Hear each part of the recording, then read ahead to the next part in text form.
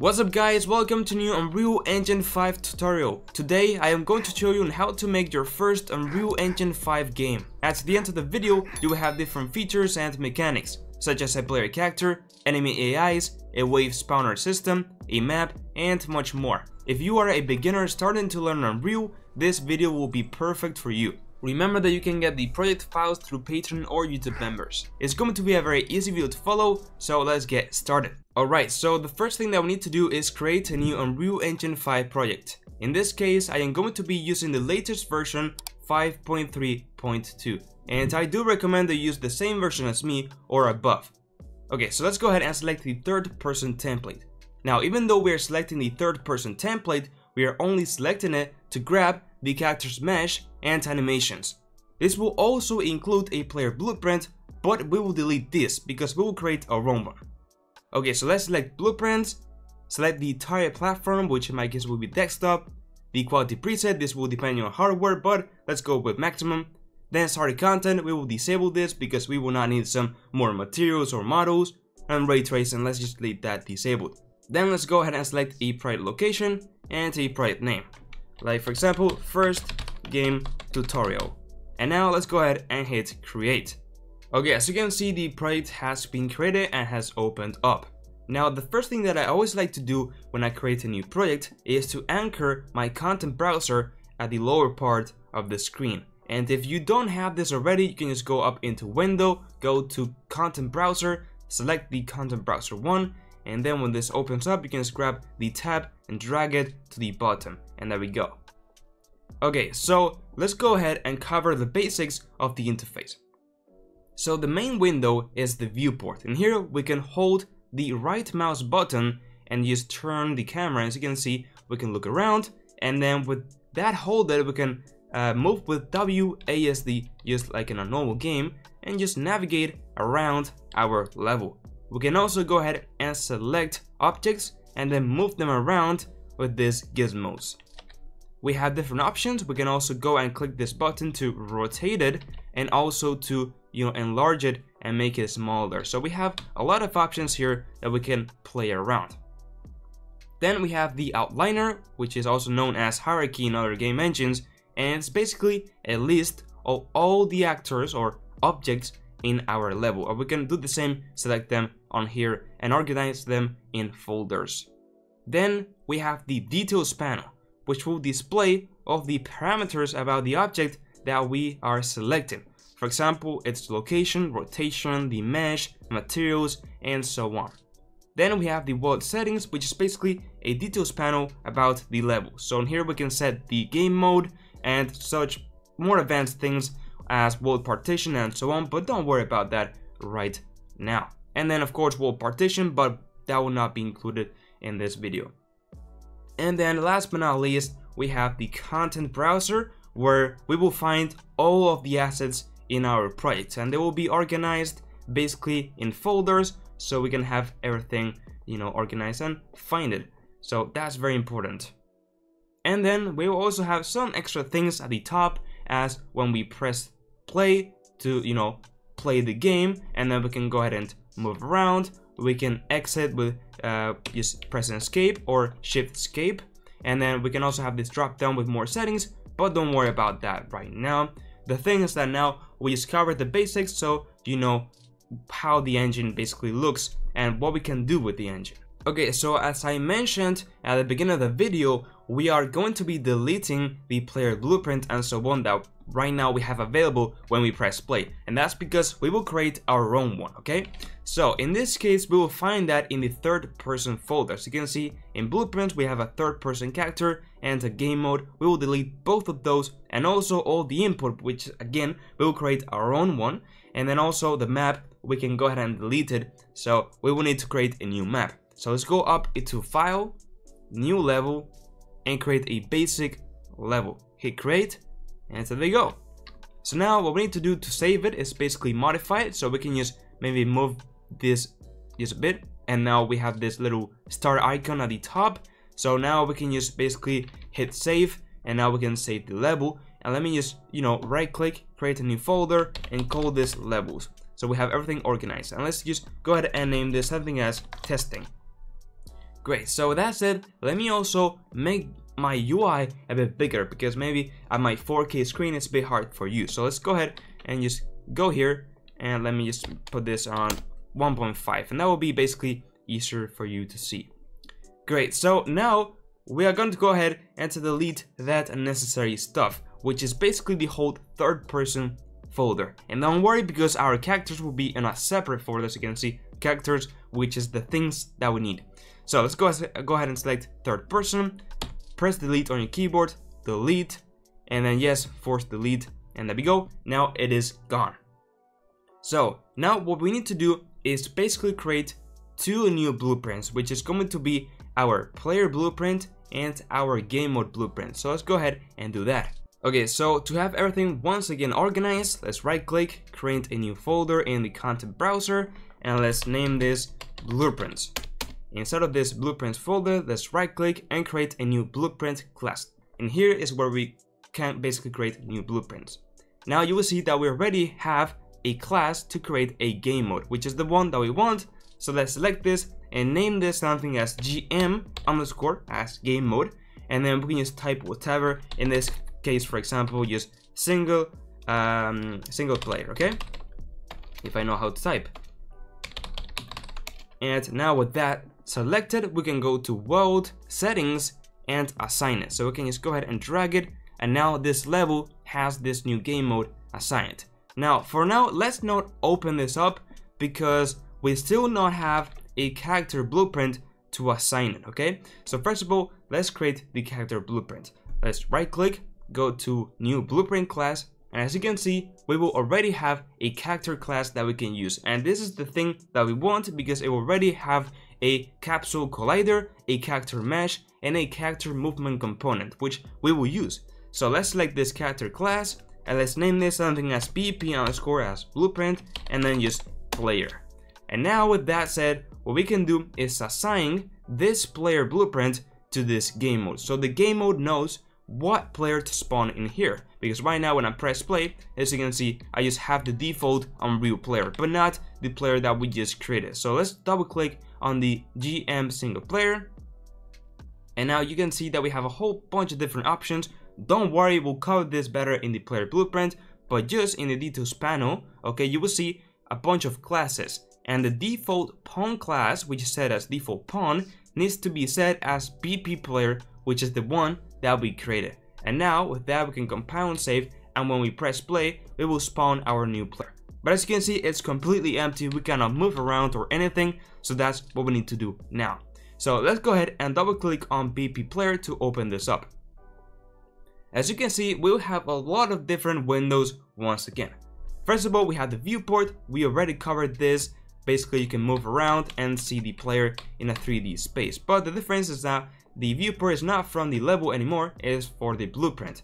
Then we will have the components window, which we can see basically all of the components that the player has in this case, or this blueprint. This is very similar to the outliner, but instead of objects or actors, we have components. As you can see, the capsule component, the mesh, and so on. Then we have the details panel. Once again, we can see all the parameters about the object that we are basically selecting. And then we have my blueprint option, where we can see all the graphs that we have, all the functions, variables, etc. that we will look further when we advance in the tutorial. And then we have the event graph, where we can basically go ahead and add all of our blueprint nodes and make our logic. And then the construction script, which is basically like an event graph, but that will also be executed inside of the editor without pressing play. But don't worry, we will not really use this in this tutorial. The main focus will be the event graph. But with now that said, let's go ahead and assign a default mesh for our character. So let's select the mesh component, and in the details panel, we can find the skeleton mesh asset, and we can put for now this one, which is SKM Mani Simple. And as you can see, we have this simple mannequin. So let's place it correctly. We're gonna go to location and put a -89 on the Z axis. So we'll go down, and then in the rotation, we're gonna apply a -90 also in the Z axis, so we'll be looking in the correct way. Okay, so now as you can see, when I press play, we are kind of inside of the mesh, but if we now press F8, we can eject from the player, and move around. As you can see, it is here. So things are working, but now what do we need? Well, we need a camera, right? We need to be able to, see the player from outside. So once again, let's go back to the player blueprint, select the capsule component, which is the parent. As you can see, those are indented. That means that they're basically a child of this capsule component. And let's add a new component. And this will basically be a spring arm. Now, we are selecting this spring arm so we can attach the camera at the end. And then we can simply move this spring arm and we'll have some space in between our player and the camera. So let's press enter. And then what we need to do is select this spring arm and add a camera. And now, as you can see, the camera will be a child of spring arm and it will be at the end of this spring arm. So here we can, change the arm length, how much we want our camera to be, far away from our player, and so on. Now, a very important thing to make sure is to enable use pawn control rotation. So later on, when we add our player input, we can move this spring arm around and therefore, move our camera. So with that said, let's compile and save. And now when we press play, as you can see, we are previewing our camera. So all that is going ahead and working. So now what we need to do is create some inputs so we can, press the W, ASD, and the mouse, move it around so we can move our player and our camera. So let's go ahead and do that. Okay, so for this, let's go to the content folder, right click, and create a new folder. And let's call this input. So in this folder, now what we need to do is create this object, which will be under inputs, which is the input mapping context. Let's call this something as IMC, as input mapping context, underscore, as simple as just, player input. This will work. So this asset will contain a list of all of the player input actions that we will have in the game. And then we can simply just add this, input collection into the player, so the player will be able to use all of the input actions that this contains. So now, before open this up, because well, we need to create the input actions, let's create the first input action. So let's right click, go once again to input and create an input action. And this will be called something as IA underscore as input action and just move, because this will basically be the input action to move the player in, forward, backwards, left and right and everything. Let's double click this input action. As you can see, we have a whole bunch of different parameters. For now, the one that we are interested in is the value type. As you can see right now, it is set as digital bool, basically true or false. So are we pressing this key or not? But what we can do instead is select an axis to the vector to D. So we will have two axes, the vertical and horizontal axis. And this is perfect because we want to move forwards and backwards, which is on the vertical axis, or left and right, which is on the horizontal axis. So that's why we want to select this axis to the vector to D. So now with that said, let's close this and open up the IMC, which is the collections of all of our input actions that our player will be able to access. And let's create a new mapping and let's select this new II move that we created. So now what we need to do is assign the keys that we want our player to be able to access. In this case, the first one that we want is W to go, forward. Now we can, manually search for W keyboard, but a quicker way is just to click this button and press W on your keyboard, and this is just a shortcut and it will assign it. Now we need to do a modification because by default, as we selected this access to the vector to the value type, this will not know if we are on the vertical, horizontal axis, if we want to go in a positive space or forward, negative space, backwards, and so on.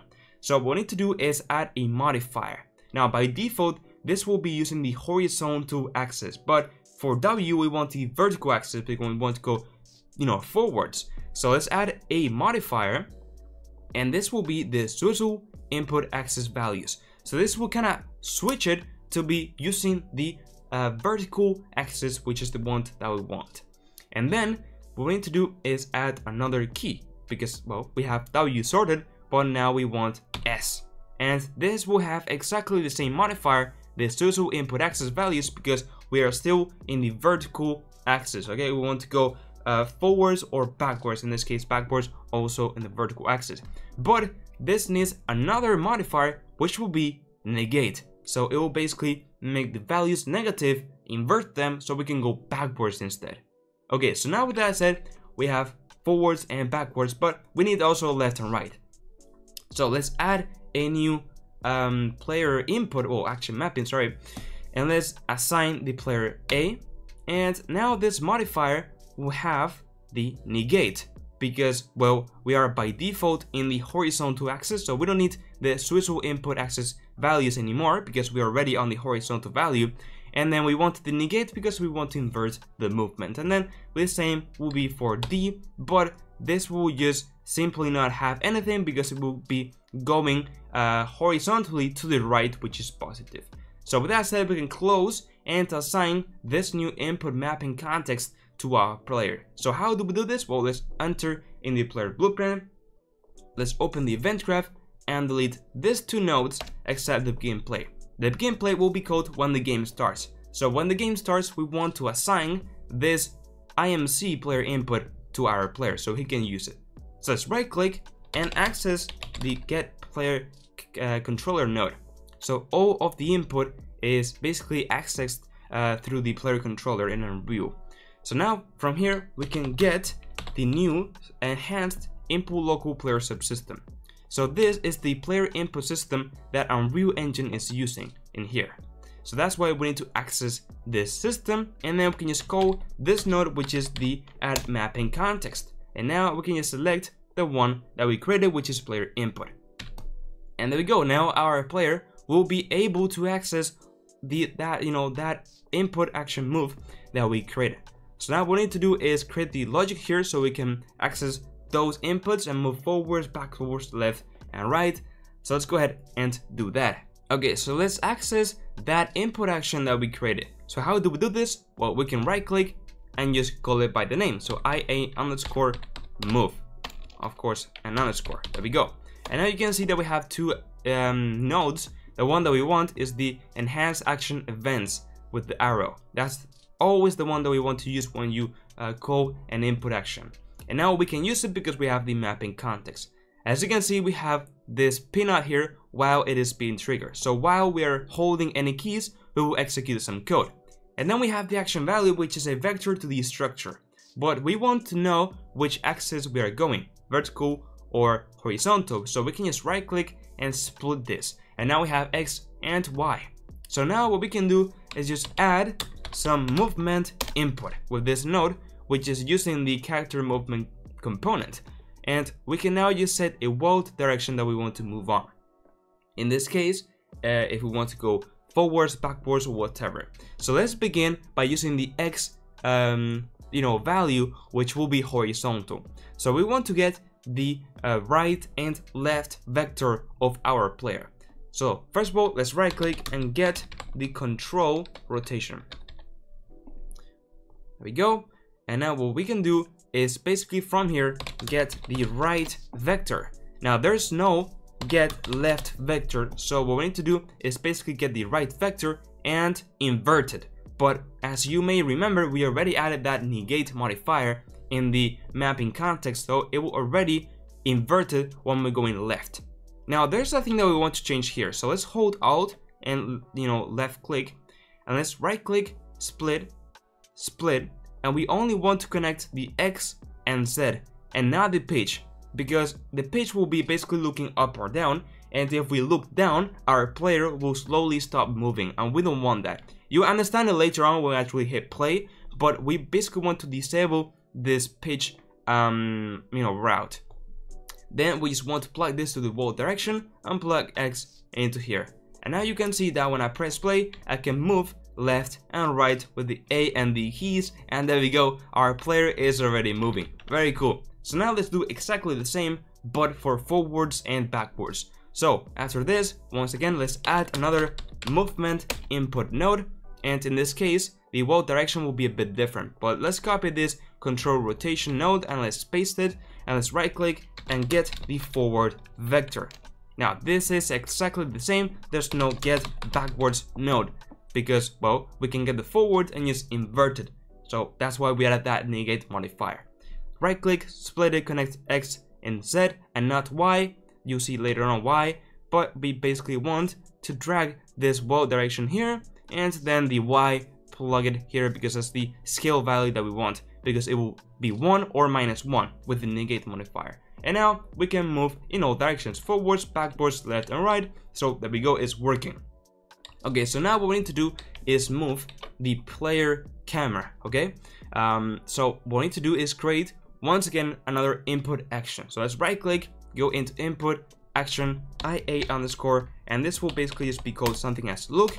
And once again, think about it. We want our camera to look up, down, left, and right. So this is exactly the same as the AI move action value. We want to change it to an axis to the vector 2D, so we can move vertically and horizontally. And now, very important, once again, let's add it to the mapping context, add a new action mapping, and then select the AI look. We can close this one so it's a bit more organized, and we can just add a one, which is going to be the mouse XI to the axis. And this will already go ahead and get both axes, which is really cool. It's a kind of a shortcut.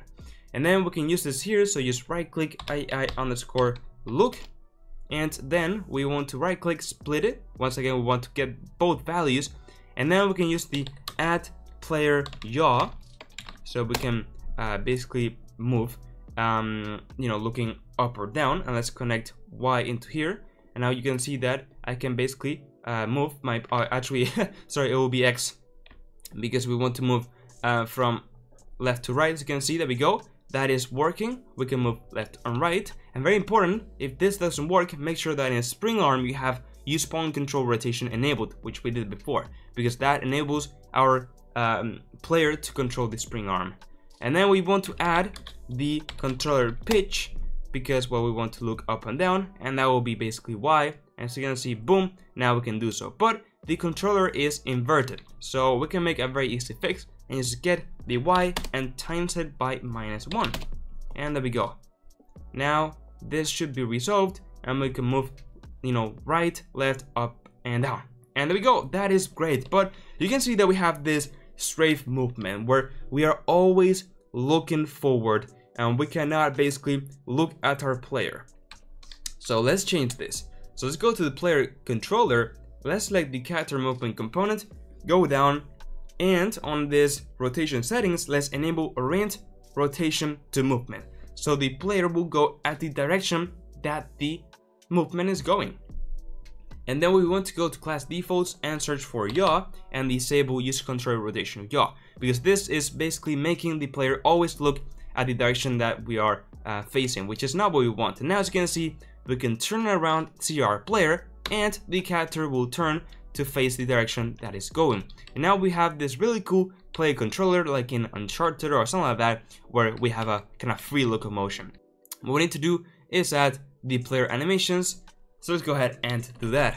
As you may remember, we now have access to the characters folder, mannequins folder, and in animations, we have inside, for example, Manny, all of these really cool animations as idle, jumping, walking forward, etc. that basically we will use.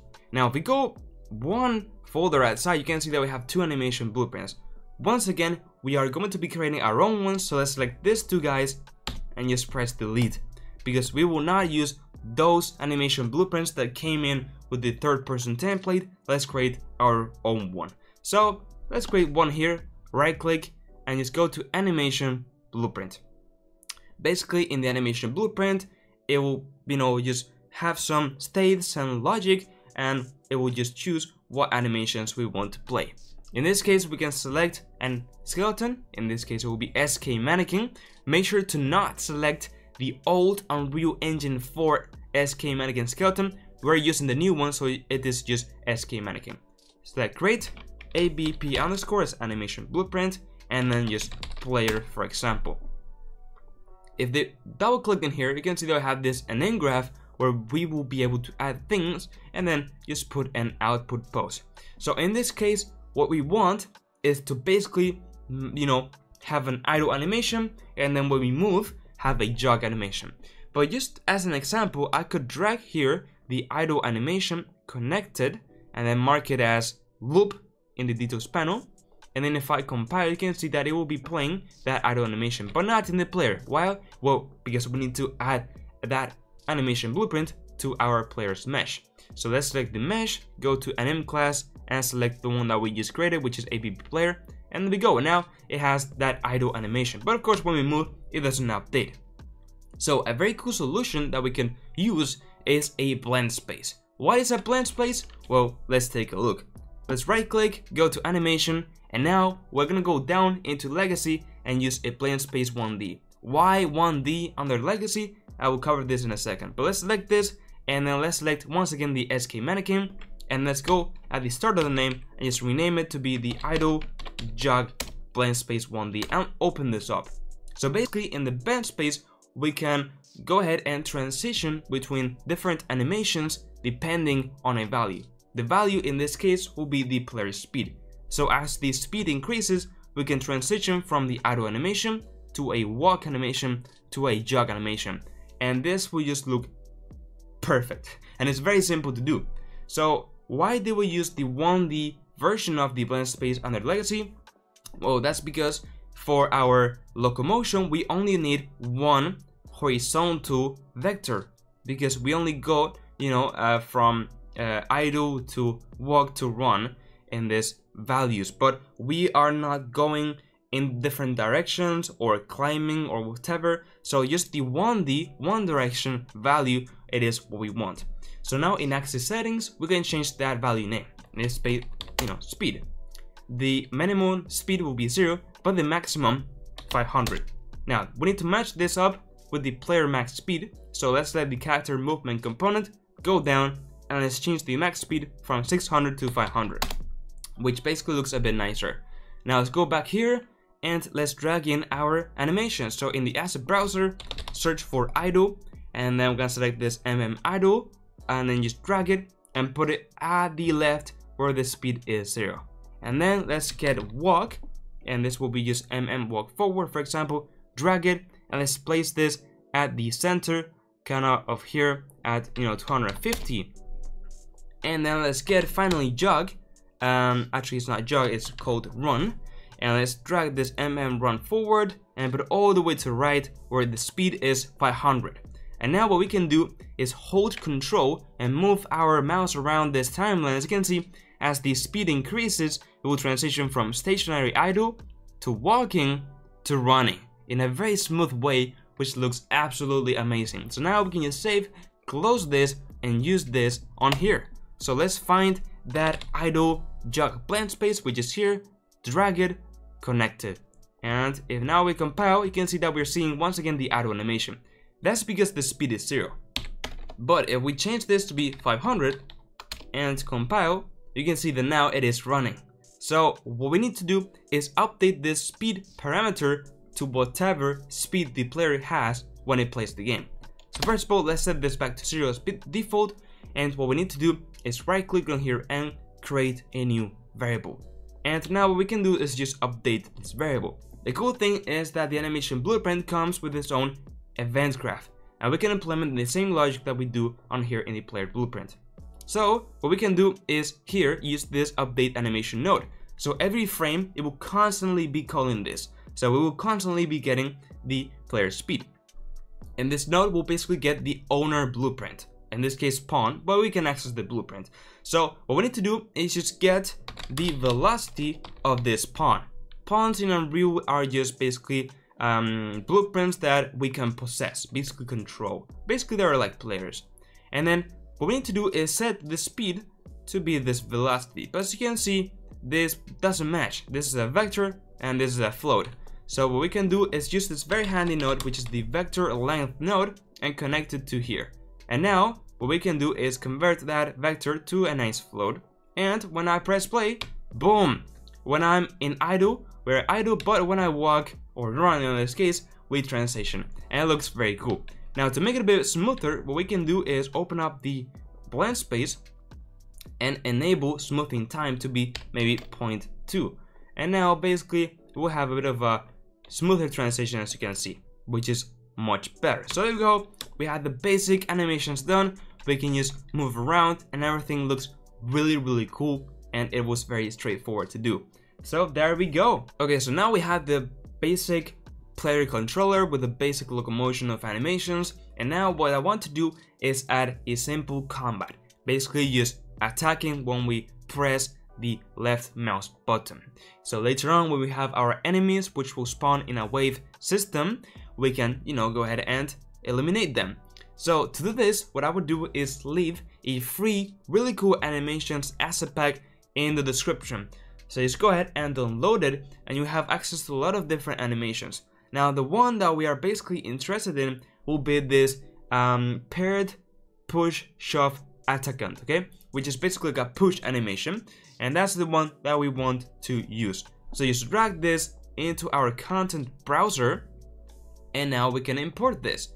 Now make sure to click reset to default just in case you messed with the settings previously. And now let's select the skeleton that we want to import this. Now in this case, these animations are using the old Unreal Engine 4 skeleton. So let's select, in this case, the SK mannequin skeleton with the old version of Unreal, not the new one. And we can just say import, and now boom, there we go, we have it here, and it looks very cool. You can see it's like a push animation, and that's the one that we want to use. But we want to basically convert this animation to use our new Unreal Engine 5 skeleton, because if not, we can simply not use it, or at least it will not look very nice.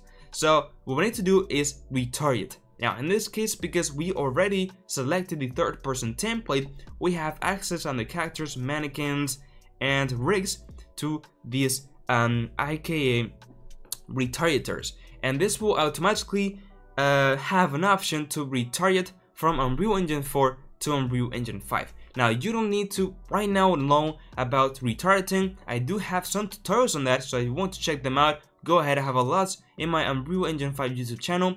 But basically what you need to do is that retargeting means converting one animation to be compatible with another skeleton. So let's right click, go to retarget animation assets, and duplicate and retarget an animation. In this case, let's select that retargeter that I talked about, which is from Unreal Engine 4 Mani to Unreal Engine 5 Mani. There's also an option to do the other way around from UE5 to UE4, but we want this one at the middle from UE4 to UE5. And now we can just click retarget, and boom, we have this new animation, basically going ahead and pushing with a new mannequin. So there we go. Let's rename this to be something that's just push, and now let's save. And now what I can do is actually delete this old animation because I simply not need it anymore, right? We're using the new mannequin. Now let's organize this a bit. So let's go to the characters folder, expand this, go to mannequins, animations, Mani, and just drag it here and say move here. And now we have it nice and organized here with our push animation, which is what we want. Now this is a bit too long. There's some unneeded parts where it's kind of the preparation. I want it to be quicker and sharper. And also when I finish the animation, it takes a long time to go back to its idle position, and that's not very good. So first of all, let's just kind of start the animation already around here. So let's right click and remove frame 0 to 2, and now it already started at this point, which is gonna be faster. And then the animation finished kind of here. Okay, so when I got my arms kind of already at the middle hip position, I'm gonna right click and remove from frame 18 to 37, and I will get that rest part deleted, and now I only have the necessary part. And don't worry, this will blend nicely later on, but for attacking it is very important for them to be sharp and straight to the point, because if not, it would not look very nice. So basically now, to be able to play this animation from our blueprints whenever we want in a very compact way, what we can use is an animation montage. So let's right click on this push animation, right click, create an in montage. Press enter, and this created an in montage for this animation. As you can see, it's exactly the same thing, but there's different things as a default group slide, some anim notifies. What is this? Well, don't worry about it right now, but basically now we can play this animation montage from our blueprints. So let's go ahead and do so. Let's go to contents, blueprints, open up BP player, and now let's first of all organize this a bit. So let's just change first of all the comment name, because the color, because it's very ugly. So let's go to edit, with this editor preferences, search for comment, and on here in the color we can change to be a bit darker. and you can see that now it will look way nicer. So let's select everything, press C to comment, and this will be just input. This will be movement. And with that, we have things more organized. So now what we need to do is create a new input action so we can press the left mouse button and attack. So we can do this in the input folder.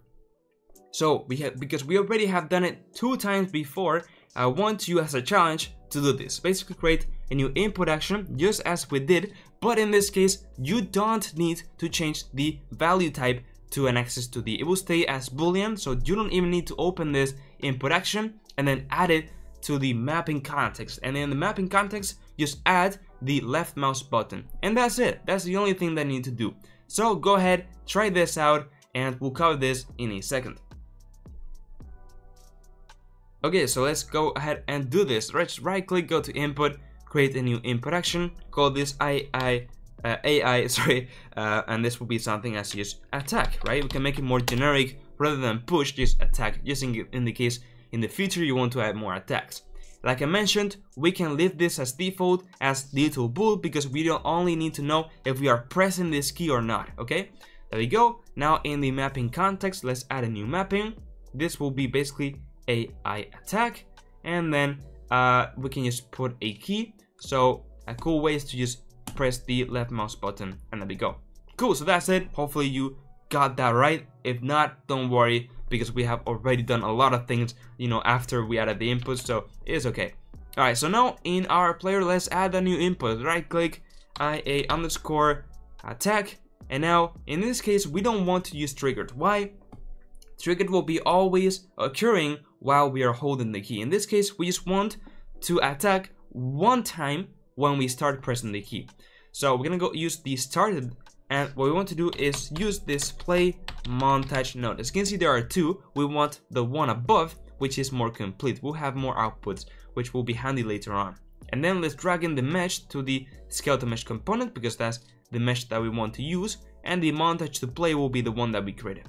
And now if you take a look, nothing happens. Why? Well, because there's a thing that we need to do in order to play animation montages in our blueprint, animation blueprint. As I previously said before, and if we take another look, we can open this up, and you can see that it has a default group slot. Basically, all the animation montages play on a specific slot. So what we need to do is add that slot in our animation blueprint so we can play it. So let's go to content, characters, mannequins, animations, open up our ABP player animation blueprint, go to the NM graph, and right after all of our jog and so on, we want to add that default slot. And this will basically override all of the animations because it is after the blend space. And now you can see, boom, we can play it, and it looks a bit weird. Why? Well, there's the thing. This animation blueprint, this animation is designed to move with root motion. What that means? Well, if we take a look at the animation itself, you can see that it kind of moves the feet and therefore the root. So if we enable here down the enable root motion, the character will be still, but now that means that when we attack, the whole character will move. As you can see right now, it is moving, and that's what we want. Basically our player to move as we go. And there we go. Now the thing is that we can spam attack, and that doesn't look very good. So we need to control this. How? Well, what we need to do is create a new variable on here. So there we go. We are creating our first variable, and this will be is attacking or can attack, whatever you prefer. In this case, I prefer to go with the can attack root. So later on, you can set can attack to be false if you are interacting with something or whatever. So what we can do is add a branch here, so an if statement, and if can attack is false, we can go ahead and play the montage. But I don't want to go through the false root, so I want to go through the true root. So we can add this not boolean node, and this will mean if can attack is not true, there we go, we can go here, and it just looks a bit cleaner. Now make sure to select can attack, compile, and set it to true. Very important, because if not, you will not be able to attack. And then when the animation is completed, we can set can attack to be back to true, and when it starts playing, false. So if you can attack, you will attack. Immediately set can attack to false, so you cannot attack anymore. And when the animation finishes, you can set can attack back to true. So now I cannot spam.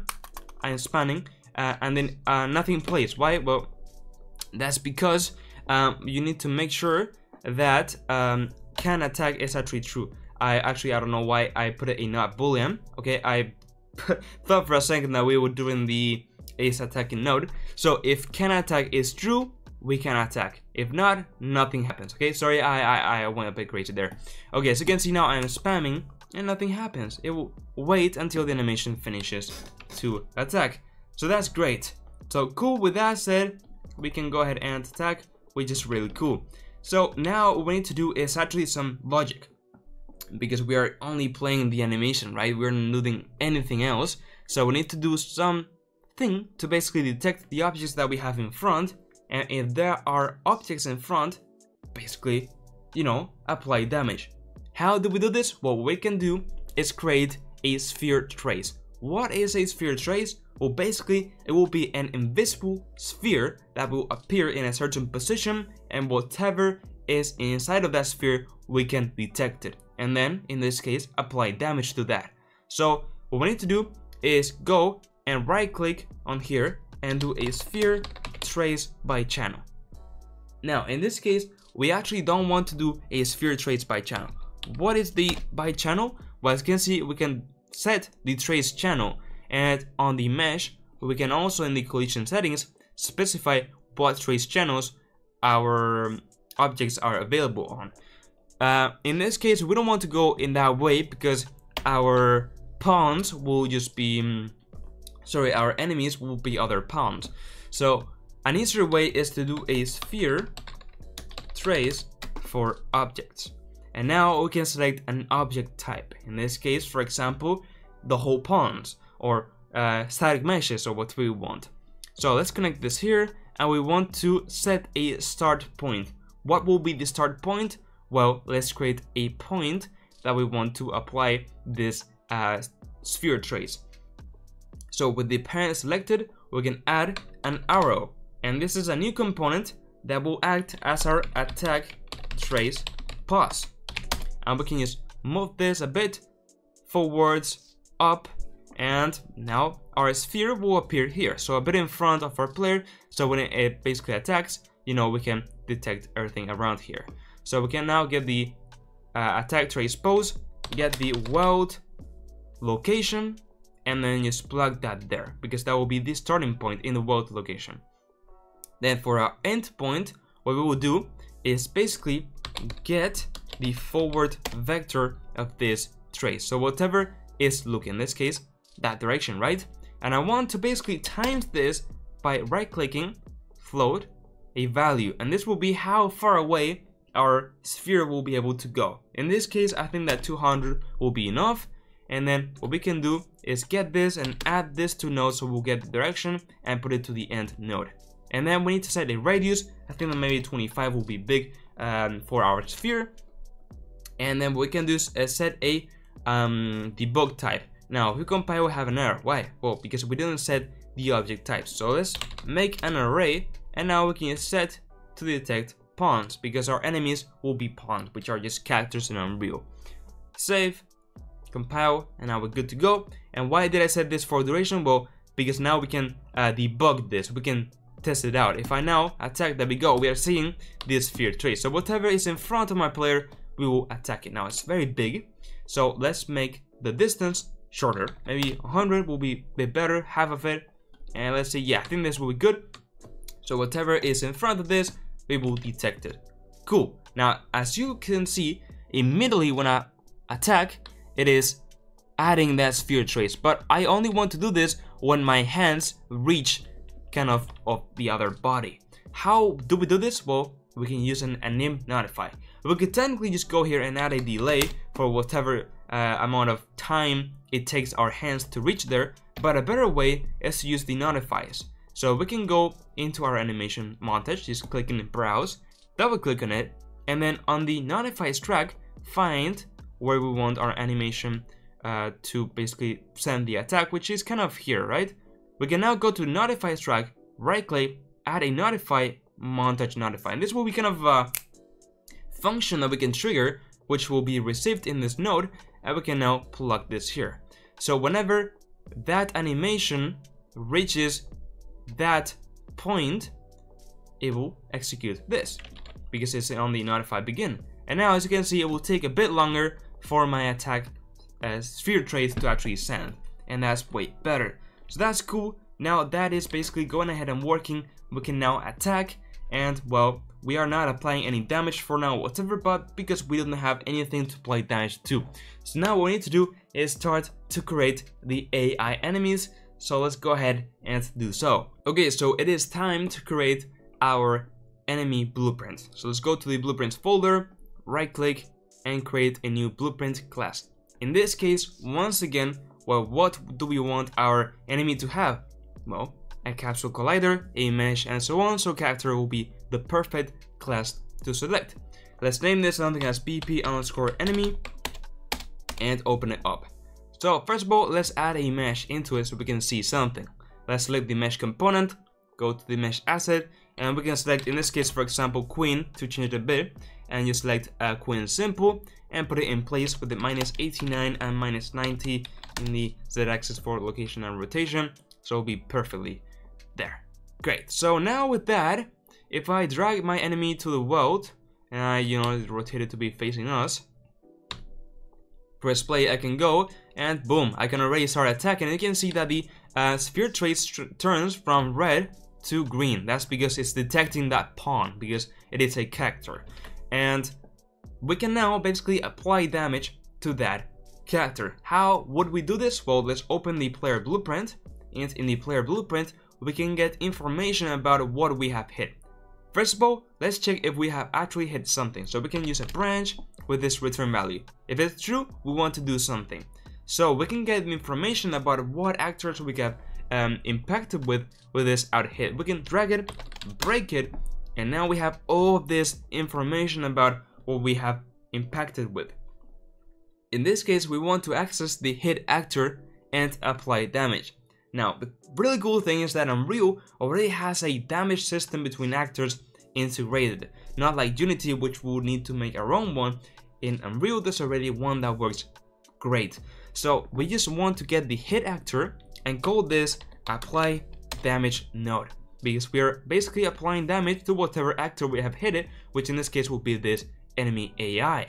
And now with this apply damage, we can put a base damage. For example, let's say that for each attack we apply 10 of damage. This is just temporary, but imagine that we send 10 of damage. Now, nothing will happen because we haven't said anything to do when the AI receives damage. We have sent damage, but the enemy AI doesn't receive damage.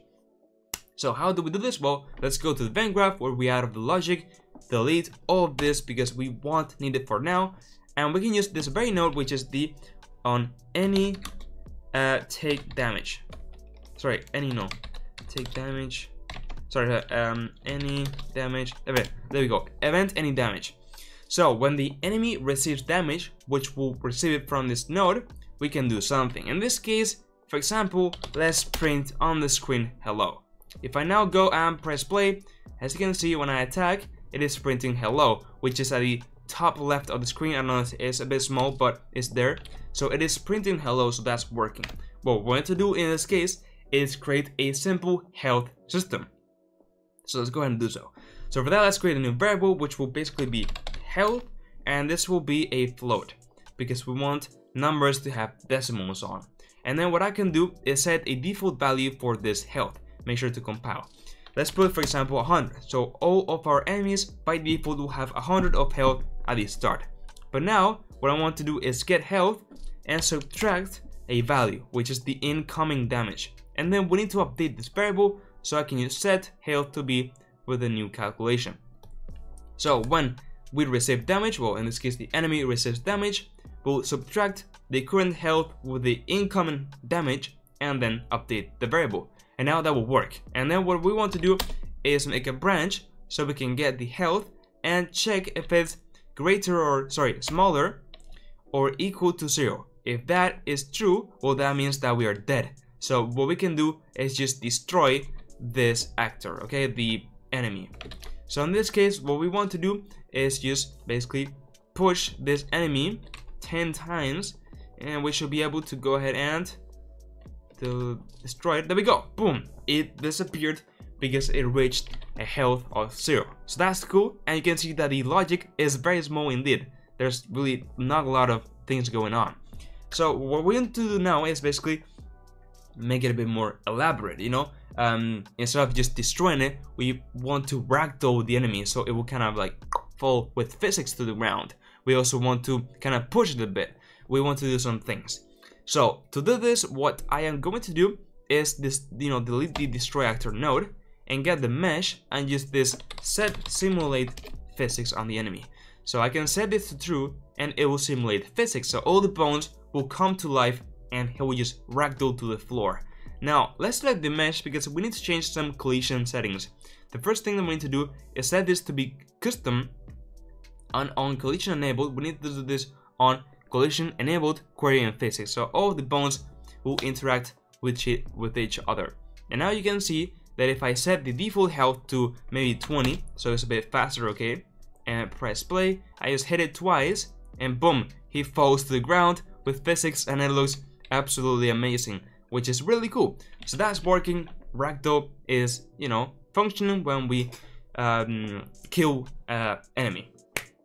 Now in this case, let's add a bit of a force backwards, right?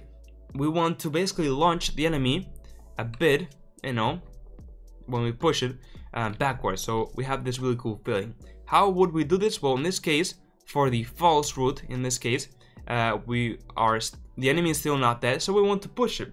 So we can use this very cool node, which is the launch character node, and we can just apply a vector where we want to push it. In this case, I want to basically get my forward vector of our actor and then times this by what?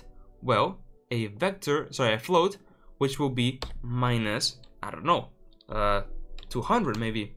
We're gonna play with that and apply it here. And then if we now press play, you can see that really there's a bit of a push going on, but it's not very noticeable, as you can see. That's because, first of all, it is, you know, going with the ground. So we also, on top of that, want to add another force. Okay, let's connect this. Another force, which will be the get up vector of the actor, because we are applying a force backwards, but let's do it upwards too. So now we can just times this by right-clicking, float another value, which would be maybe 100. And now I can pass that there, press play, and boom, we push it, you know, backwards, and it looks pretty cool. It's just a bit, right? Maybe you can increase this a bit, but for now, I think this will work pretty good. So let me just join this a bit. There we go. And we'll basically push the character a bit when we apply damage, which looks pretty cool. So now that we have the damage system pretty much set, it is time to start creating the enemy AI. So let's go ahead and do so. So for this beginner tutorial, we are going to be making a very basic AI. We are not going to go ahead and create a whole behavior tree or anything like that. But if you want to go a bit more advanced and learn about that, I do have a lot of tutorials about that in my YouTube channel, so check it out. But what I'm going to do is go to my BP enemy blueprint and let's create some simple blueprints so it can move around. So let's right click and create a new custom event. So later on we can call this event and move the player. The enemy, sorry. This will be just, you know, wander, right? So the enemy will simply just be wandering around and searching for the player. So we can use this AI move to node and we can select what pawn it wants to move, in this case self, so we want to move the player. And to what destination? Well, it will get a random point in reachable radius. So it will just find a random point in the map. How far away from the origin? Well, maybe 500. And the origin will be the get actor location. So from where it is right now, we'll go 500 of units outwards and find a random position and go there. As simple as that. And then what I want to do is go to the begin play and call wander. So when the game starts, I can, well, I always say I can, the enemy can basically move around. And when it finishes, I want a delay of maybe 1 second and then call wander again. So this will be on a loop. It will constantly be going to a location, it reaches that location, wait 1 second, and then it starts again. So now, if we press play, nothing will happen. Why? Because Unreal needs a very important thing to calculate all the paths that the AI will be able to navigate through. So for that, we need a component. Now we can access that component on the quickly add to the project section, go to volumes and add this nav mesh bounce volume. So first of all, let's make this very big. So in the details panel, lock it and put maybe like 20. Now if I press P, you can see that we have a preview of all of the area that the AI can navigate through. So this is how Unreal will calculate the paths that our AI can go, and this is very important. If not, any AI will not be able to move. If you now press play, boom, the AI is basically picking a random position in our world instead of that nav mesh and moving to it, waiting 1 second and picking another one. Now it looks absolutely awful. That's because, well, it is you know, just going at a very high velocity without any animations, and also it is turning very snappy. So what I want to do is basically change this rotation, because it was like kind of turning very harshly. So we can select the character movement component in the enemy, go down and do exactly what we did with the player, enable orient rotation to movement, because that will make it very smooth.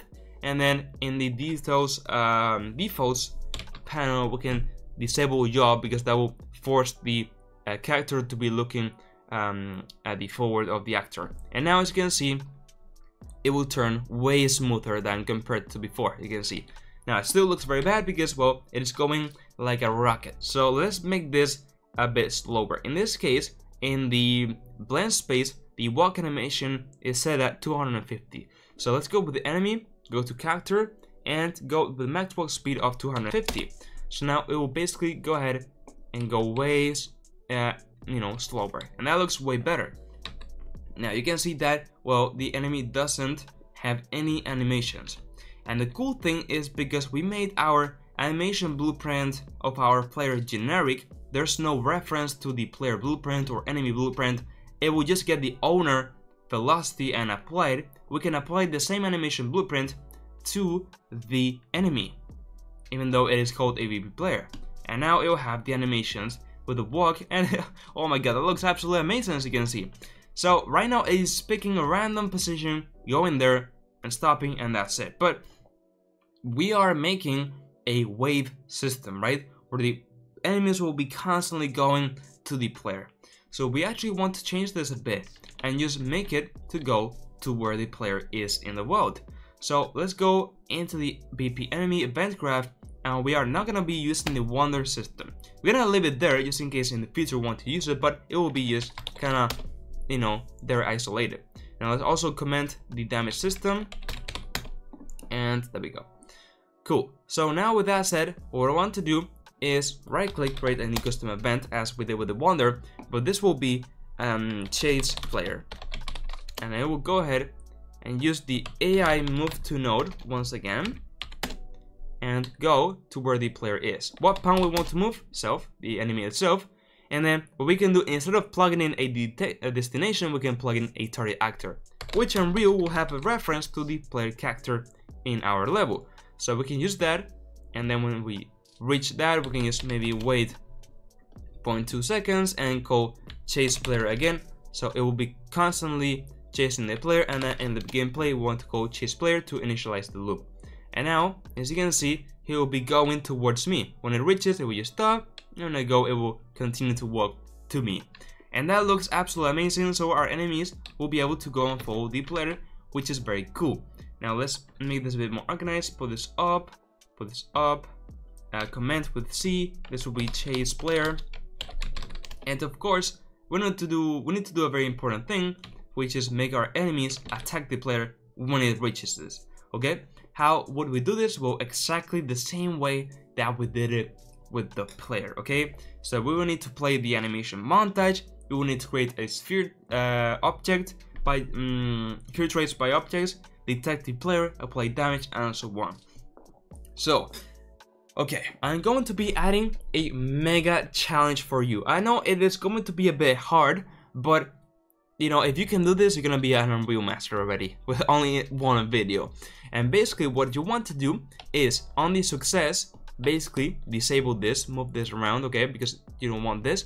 And basically how, you know, you did it with the player, call the play montage node that we used, select that montage, then on the notify begin, go and apply the sphere trace for objects, apply the pawns array, and set the debug type for duration, and then get the results and apply damage, like 10 of damage to the player. Now the cool thing is that if you get lost, you can simply open the player blueprint and see how we make it. Basically it is this, it is exactly this, okay? Don't worry about the can attack variables for now, we will implement that later, okay? I will be kind and not assign you that task, but please do the montage and the sphere trace and everything. Like I said, you have the player here with exactly the same nodes that you need to use. So if you want to do so, go ahead and take a look at the player, but you know, give it a go, guys, give it a go. So give it a go, you know, pause the video, and in some seconds we'll go ahead and cover this. Okay, so let's go ahead and do this. So when the AI reaches the player, it will go on success because it arrived at its destination. So in here, we're gonna go ahead and use the play montage node. Again, the one at the top because it's more elaborate, and we can plug in our mesh because that's the you know, mesh that we want to play the animation on, and assign that push montage. With that said, on the notify begin, which is at that point that our arms reaches kind of forwards on our chest, we want to create a sphere trace for objects, okay? Now let me just pull this up because we need more space, okay? And once again, I don't know about, oh, I didn't mention it before, but we need to create another, you know, attack boss, right? With the arrow.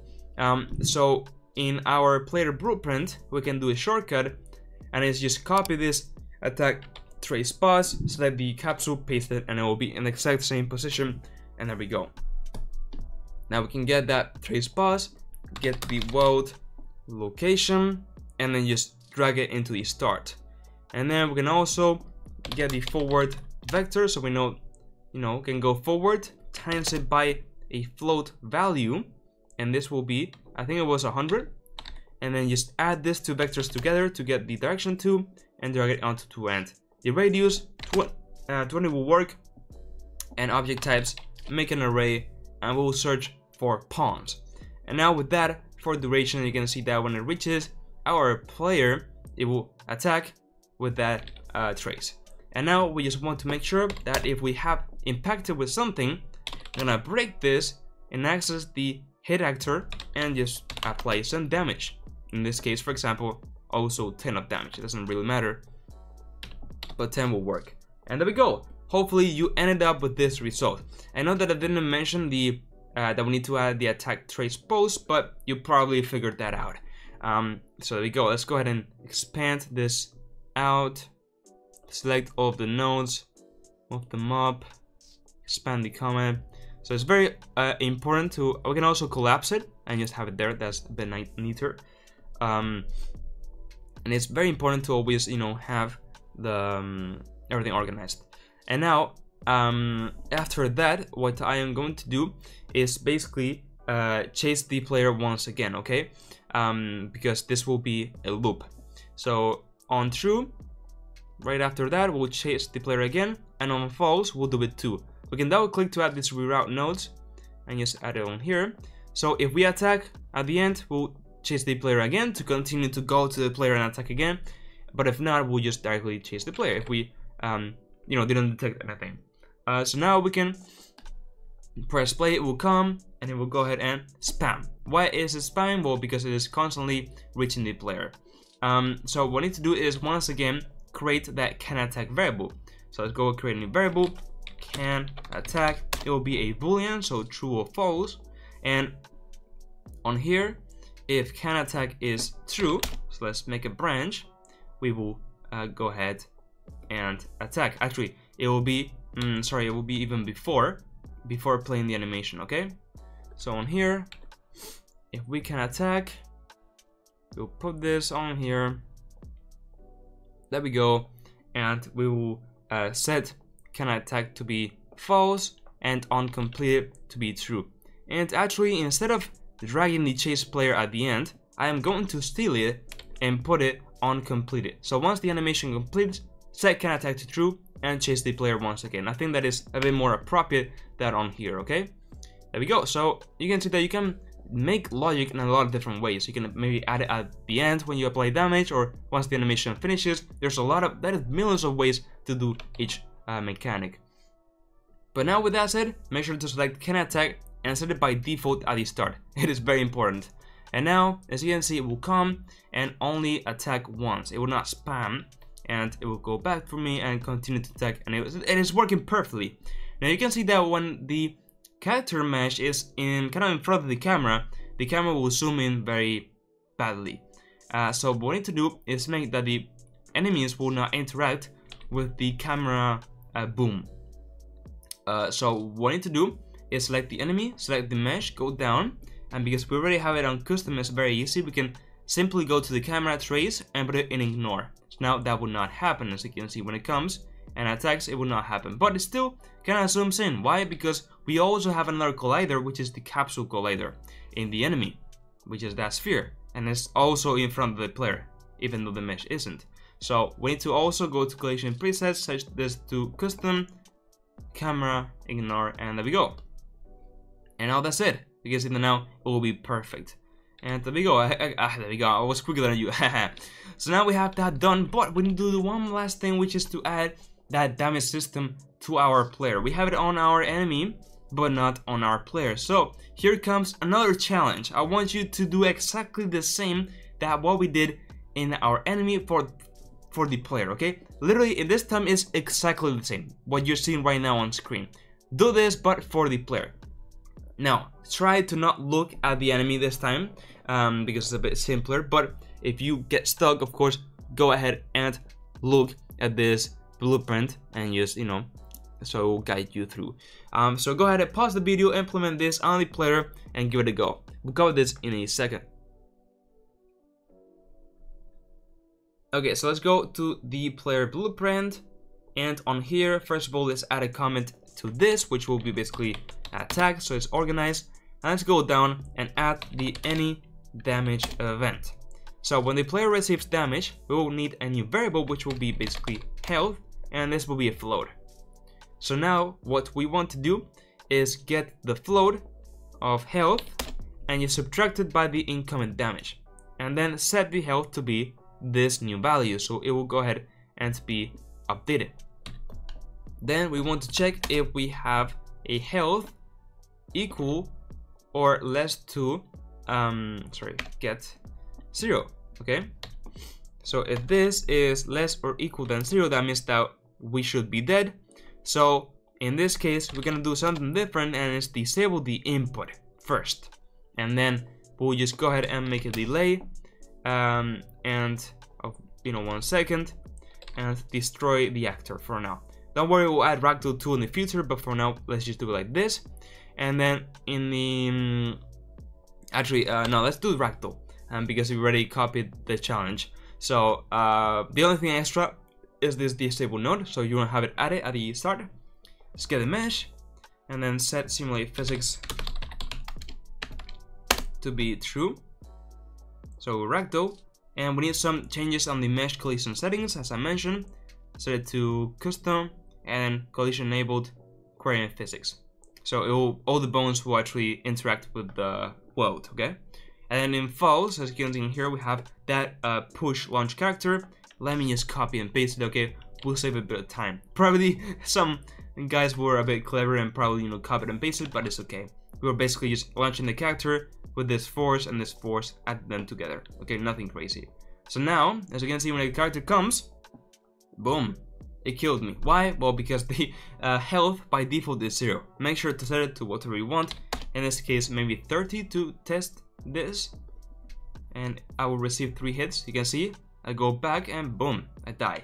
So everything is going ahead and working, which is very cool. So that's it, guys. Now we have a bit of the gameplay loop going on. We have our player character that we can move around with locomotion and input.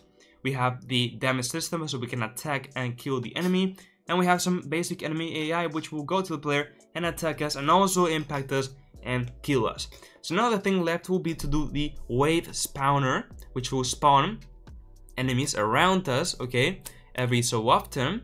And then we will just need to update the map to, look a bit cooler with some assets, and also the player characters. And then on top of that, we can add some simple sounds and we'll be good to go.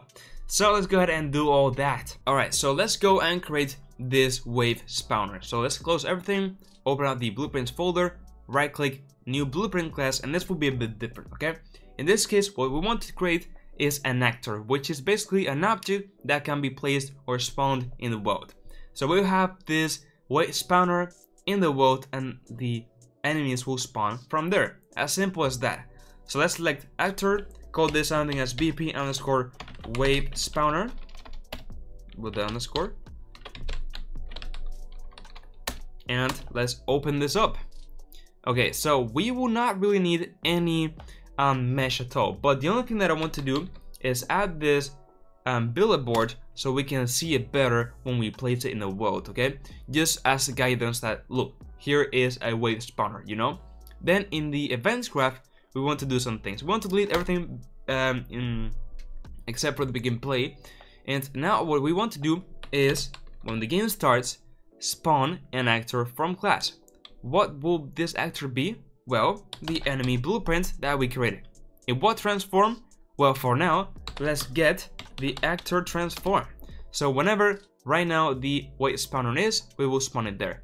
Now, if we split the wave transform node, you can see that we have the location, rotation, and scale. So we have those 3 things in one thing, which is basically, the transform. So that's why it's very useful to, in many cases, use transform.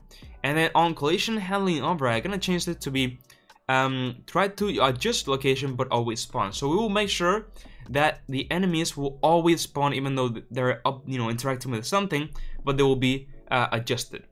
And then with that said, we're good to go. So if we now drag this one here and I press play, you can see that it spawned this player at the begin play. So when the game started, we got this player. Let me also delete this other one, okay? But you can see that, let me also rotate it so it's facing the player, so 180 degrees. So when the game starts, we have this, player. Oh, let me also set this to be here. There we go. There you go. So when I press play, you can see that this enemy is spawned, but it isn't moving. Why? There's an option that we need to change. So in the blueprint enemy, in class default, search for AI, and we need to change one thing, which is auto process AI. This is right now only as it is placed in world, but it has to be placed in world or spawned. In this case, we are spawning our enemy, so that's why the AI wasn't available, but now it will be. So when I press play, I don't know why it doesn't. Okay, there we go. It is coming to me now because it's working. So what I want to do is basically be creating, spawning a lot of enemies, okay? However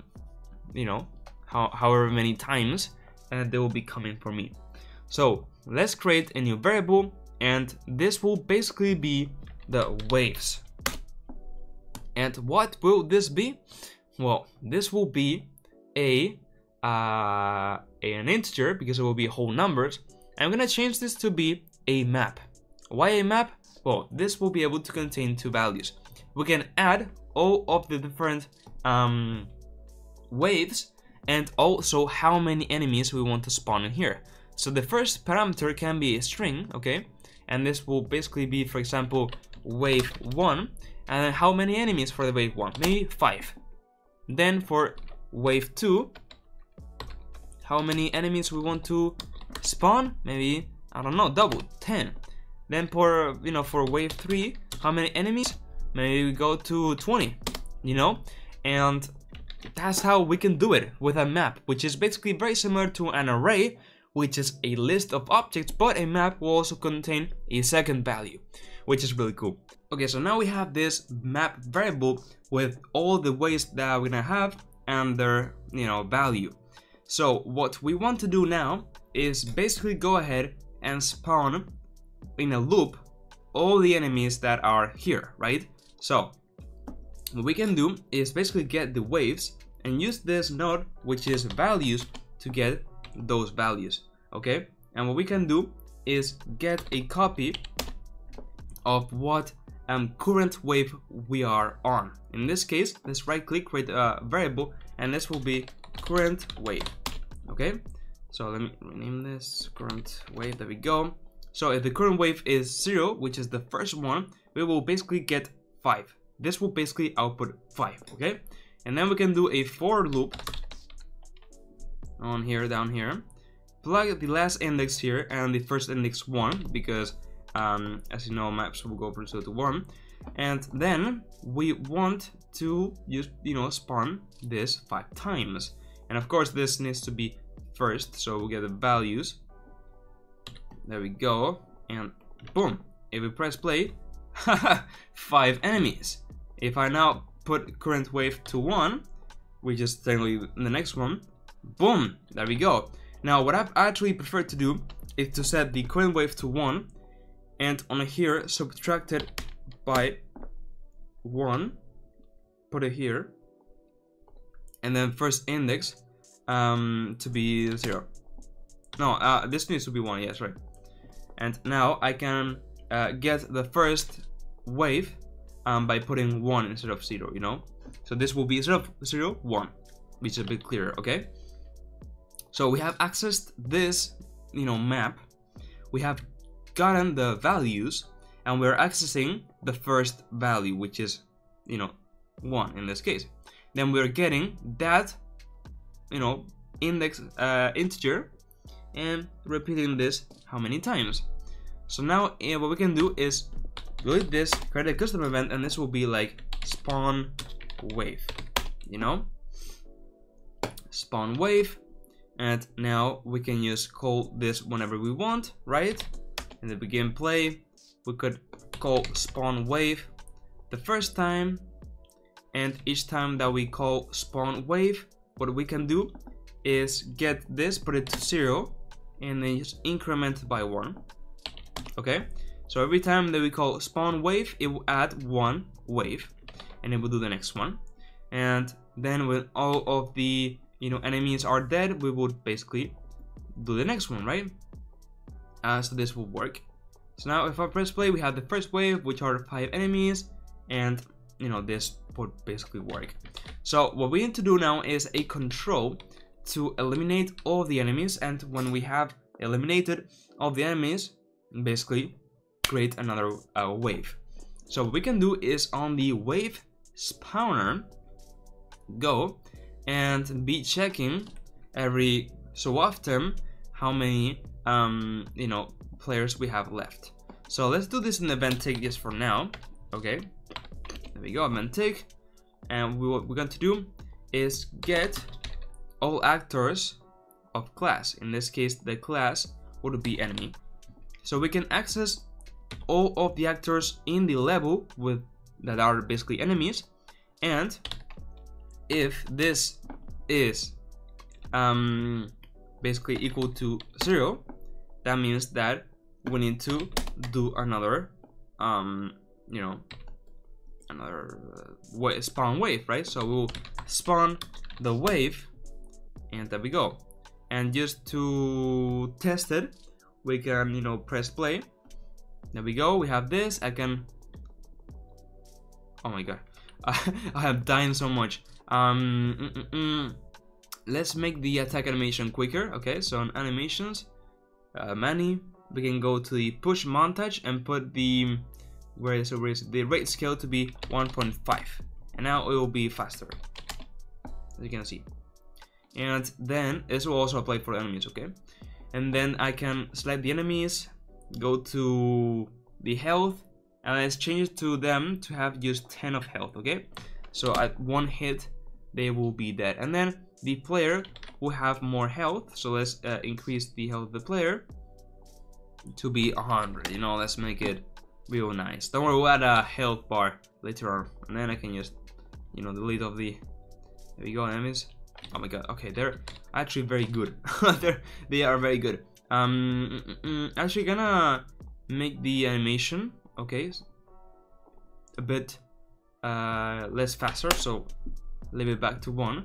But the blend in time will be a bit, you know, faster, so 0.1. And then we kinda, boom, it's a bit better, okay? Boom, boom, boom, run, boom, run, boom. Ah, I died. Okay, let's, for testing, let's make it like 200, okay?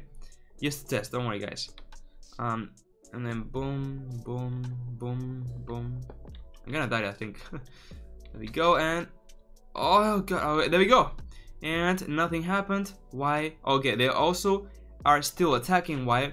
Because when they die, we haven't set can attack to be false. Very important. So here we can set can attack to be false, and now they will not be able to attack, okay, because they are dead.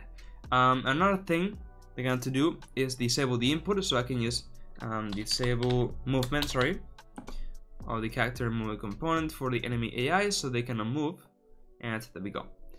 And then another thing is that nothing happened. Why? Well, if we go to the wave spawner, okay, we are checking for the all the actors, and you know, we didn't call this. Why? Look, let's make a print here, print a string, okay, which will happen. And let's make the waves way smaller, so 2, 5, and 7, right? So just test. There you go. We only have 2. Boom, boom. You can see nothing got printed. Okay, it didn't detect that there were only you know, there were 0 ones. Why? Because they are still in the level. They are not being deleted. Okay, they're just ragdolled, but they're not, you know, deleted. So we are going to wait in the enemy, maybe like 3 seconds, and then destroy the actor. And now, yes, they will not be already in the map, and you know, this will detect the. There we go. We got to the next wave, and you can see that we have how many? 1, 2, 3, 4, 5, and indeed the next one was 5. So that's working.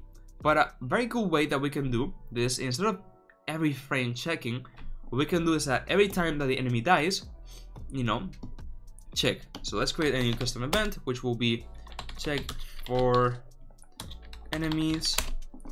Do this on here and call check for enemies on the enemy here when it dies. So just before, we're gonna get actor of class, okay, and this will basically be the class of wave spawner, and then call the check for enemies. So we're basically finding that actor in the world and calling that event before the enemy is destroyed, and I'm gonna check. Now we need to do this. Actually, this might not work, because if the enemy is destroyed a bit later, yeah, exactly, this will not work because the enemy is destroyed after, you know. So the cool thing that we can do is just go here and add a bit of a delay. So we'll wait, you know, whatever is the wait here, which is how much, you know, 1 frame. We can actually delay until the next frame to check, and at that time the enemy should be, you know, deleted. Okay, maybe we need to wait a bit more, so actually let's add a delay of maybe 0.2 seconds, you know, which is not really noticeable, and we'll pass to the next thing. Boom, there we go, that is working. So there we go, that works. So every time that an enemy dies, we'll go ahead and, you know, make a check for the next wave.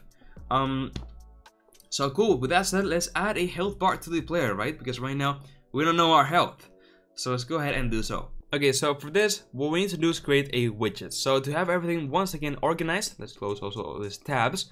Let's right click, new folder, call this UI, and on here right click, go down into user interface, and we can create a new widget blueprint. Use a widget, WB as widget blueprint underscore, and then this will be the HUD of the player. But instead of making it so generic and have a lot of things in one widget, we can separate it and just add all of those widgets on top of them. So this will be, for example, health bar, and we can open this health bar widget, and to place things on our screen we need to add this canvas panel, and now you can see that we have this available space to add things. So what we need to do is add this progress bar, and we can anchor this at the for example, at the bottom of the screen, and then just put the position X and Y to be 0, 0, so it will be there. Put an alignment of 0.5 and 0.5. As you can see now, it is perfectly there. Also, I pressed 9 instead of 0. There we go. And this alignment just makes it with a 0.5 be exactly the center. And then the size X, we can make it like 300. And then on position Y, increase it a bit, and just kind of play around with the sizes, and that's a bit better, Maybe a bit thinner. There we go. I'm gonna make the color be, of course, green, okay, as health. And let's also just preview this by putting the percent to 0.7. As you may notice, the percent is going from 0 to 1, and our health right now is from 0 to 200, something like that on our player. So we need to be sure to check that out. But first, let's change a bit the color to be a bit, darker. I think this is pretty good. Yeah, that looks pretty nice. And then we need to update this health bar. How? Well, what we can do is bind the percent. And what we can do is get the player character, okay, in our level, and just cast to the BP player. Casting is like basically accessing the blueprint. So now we have access to all the variables and so on as the health. Now, of course, like I mentioned, this health goes from 0 to 200 in our player, but in the percentage, it goes from 0 to 1. So what we need to do is divide this by the max health, which in this case is 200. But if you change the max health in the player blueprint, you would also need to change it on the widget. So what we can do instead is create a new max health variable. So let's go to BP player, add a new variable. This will be max health, and we would put our health by default to be 0, but max health, which will be again a float because it's a value with decimals, have it as, in this case, let's put it to 100. And now at the begin play, when the game starts, we would set the health to be at whatever the max health is. And there we go. And now here I can just access the max health, okay, and plug it here. And now we just need to change it from one place, which is the max health variable. With that said, we also need to create the widget, because right now when I press play, nothing happens, okay? So let's go to the event graph on the begin play. We can call this create widget node, and it will add a new widget. And this will be the health bar, and we can just add this widget to the player screen through the viewport. And boom, when I press play, it is here. And if they attack me, as you can see, it also decreases, which is going ahead and working. So that's cool. We all died at the same time. So now that we have the health bar done, let's make the a damage effect. Okay, so when we receive damage, we'll put a kind of a damage effect, right? And how would we do this? Well, in this case, yes, we are going to be creating a new user interface, WB underscore, which will be the HUD, the main interface of the player. And down here, we will have the canvas panel, which we can place stuff.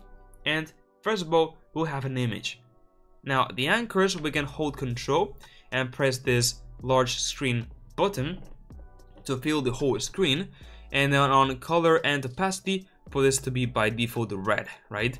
And then the alpha will be 0. But now we can rename this to be the damage screen. And with this selected, we can create an animation which will be damage. With this animation selected, we can create key points. So the first point will be when the alpha is 0, but a bit later when the alpha is maybe at 0.3, yes, 0.3, and create another one. and then with a bit of time it will go back to 0 and another keyframe. So now as you can see, boom, it will do this health effect, but of course it has to be quicker, right? Boom, that is pretty good, even quicker I think. Let's zoom in with control. It was like boom, that is great. Okay, so now we can go to the graph, and on here we can delete everything, create a new custom event which will be damage screen, and now we can just get the animation, which is damage, and play animation. Now whenever we call this, we can play the animation, which is really cool. Now another thing that I'm going to do is exit the animation and add a text at the top with the anchor at the top and the position X and Y and the alignment of 0.5 and 0.5 to be like this. Make it bigger, drop it a bit, and then center it, and also in the font increase the size. Okay, and now this will be the current wave, so it'll be like wave 1 or whatever, and this will be updated later on. So this will be like the wave text, and make sure that its variable is enabled so later on we can update this. But we're not interested really in the wave text right now. We're interested on playing the damage animation. So let's go to player, and we're gonna create another widget so we can reuse the same node and change it to be the HUD, add it to the viewport, and also save it as a variable. So we can right click, save it as a variable, HUD widget will be called, and then we can just drag this here. So a part of adding it to the screen, we'll save it as a variable. So later on I can go down when we receive damage, and before doing all of these calculations, I can just get that HUD widget and just play the damage screen event that I created. And with that, you can see that when I press play, boom, they are playing that animation when I receive damage, which looks very cool. And also I have that wave 1 and the text at the top, which will update as we go. So let's go ahead and update that text, right? Okay, so now let's update that wave 1 text. So let's go to our UI HUD interface. Let's select the wave 1 text, and we can create another binding, okay? And this time it will be a text binding instead of a float binding. And now what I can do is simply just get actor of class, and I will find that wave spawner in our level, and then what I can do is get that waves map that I created. So this will contain both the wave string and also the amount of enemies that will spawn. In this case, we are interested in the string that we created. So what I can do is basically use this map value, which is keys, because that is our key, okay, the string.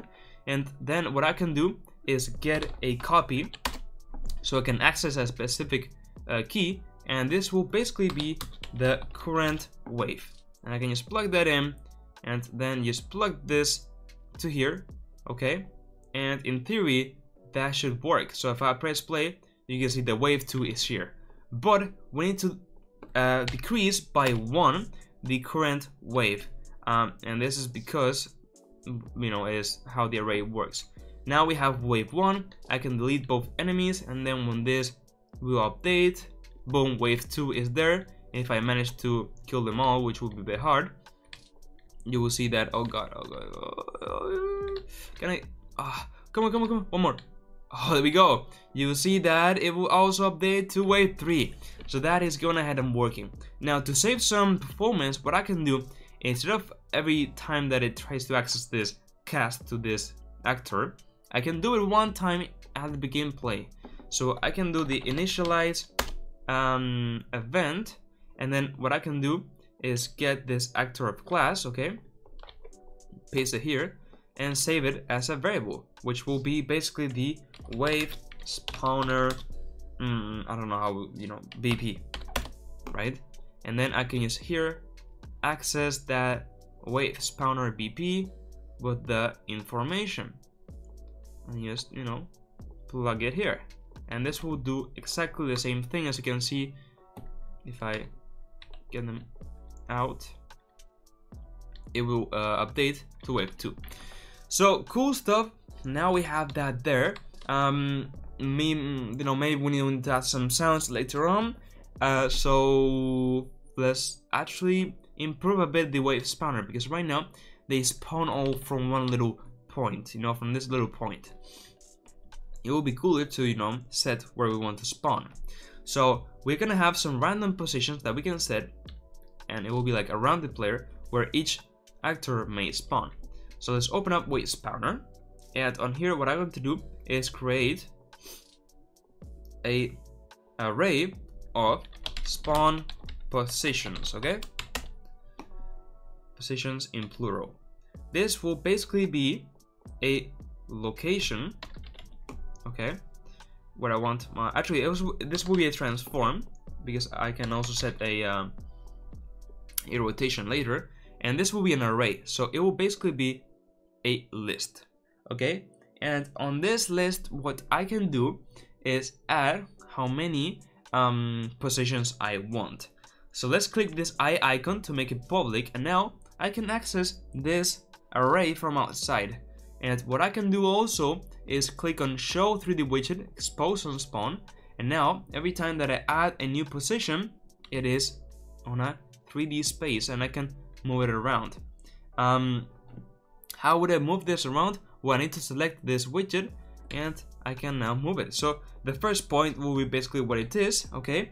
Then I can add another point, select the other point, and move it to the other side, like on my back. Then I can add another point, select that widget, move it into my side, and then add one last one, select the widget once again, the gizmo, and move here. So now we have 4 different spawn positions that our enemies can appear.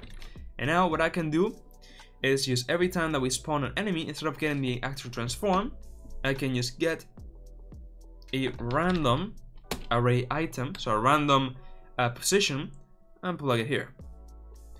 And now every time that I play, you can see that boom, it spawned one enemy there and one enemy there. And if I go now and kill the 2, and we get the next wave, boom, we are getting one here, one here, one here, and just random positions, and it is looking absolutely great. So that's really cool. As you can see, that is working, that it just improved massively our waves spawner.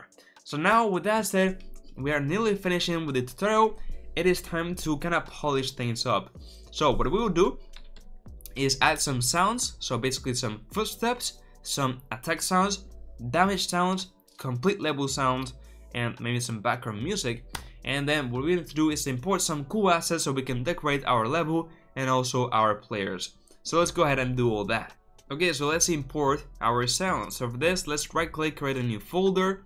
Let's call this something as audio, and down here go ahead and download the links of sounds that I will leave in the description, drag them all, and just put them on the content browser. There we go. So we have a grass footstep, we have a damaged ground, attack grunt, and a wave complete. Maybe I have the volume of my system a bit lowered, so maybe you can hear them a bit better.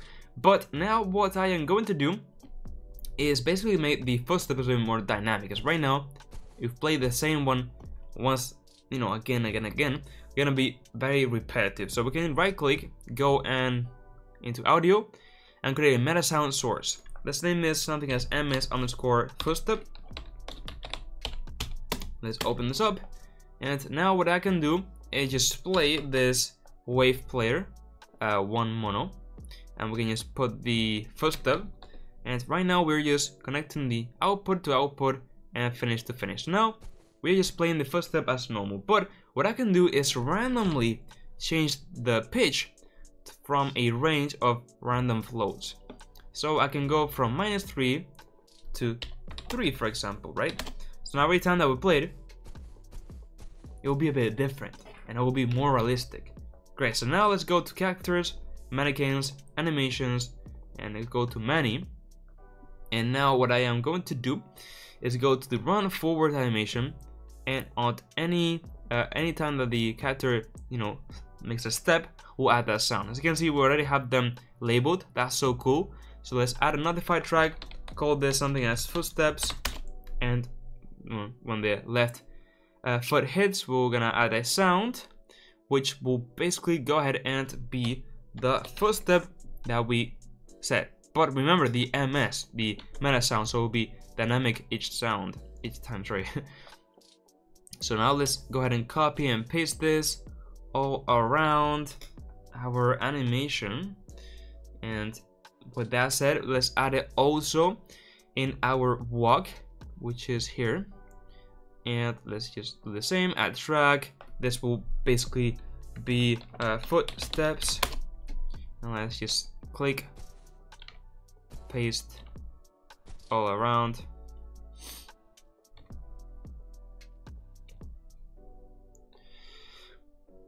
And with that said, we're good to go. Now, one thing that I want to make sure, because right now you can hear all the footsteps of the enemies as they were in your ear, is create a 3D sound. So let's go to audio, right click, go to audio, sound attenuation, SA_character. And we're gonna play a 3D sound. So the inner radius will be 200, which is the minimum amount of distance, and then the max distance will be 2000. And now we can apply that to the meta sound under source, attenuation. There we go. And now we can only hear the footsteps that are near me. If I go nearer, I can start to hear them. There we go. So let's go ahead and duplicate this and do the same for the attack grunt. And one thing that we need to do is change it to be the attack grunt as a wave. And then we just need to play it on the player.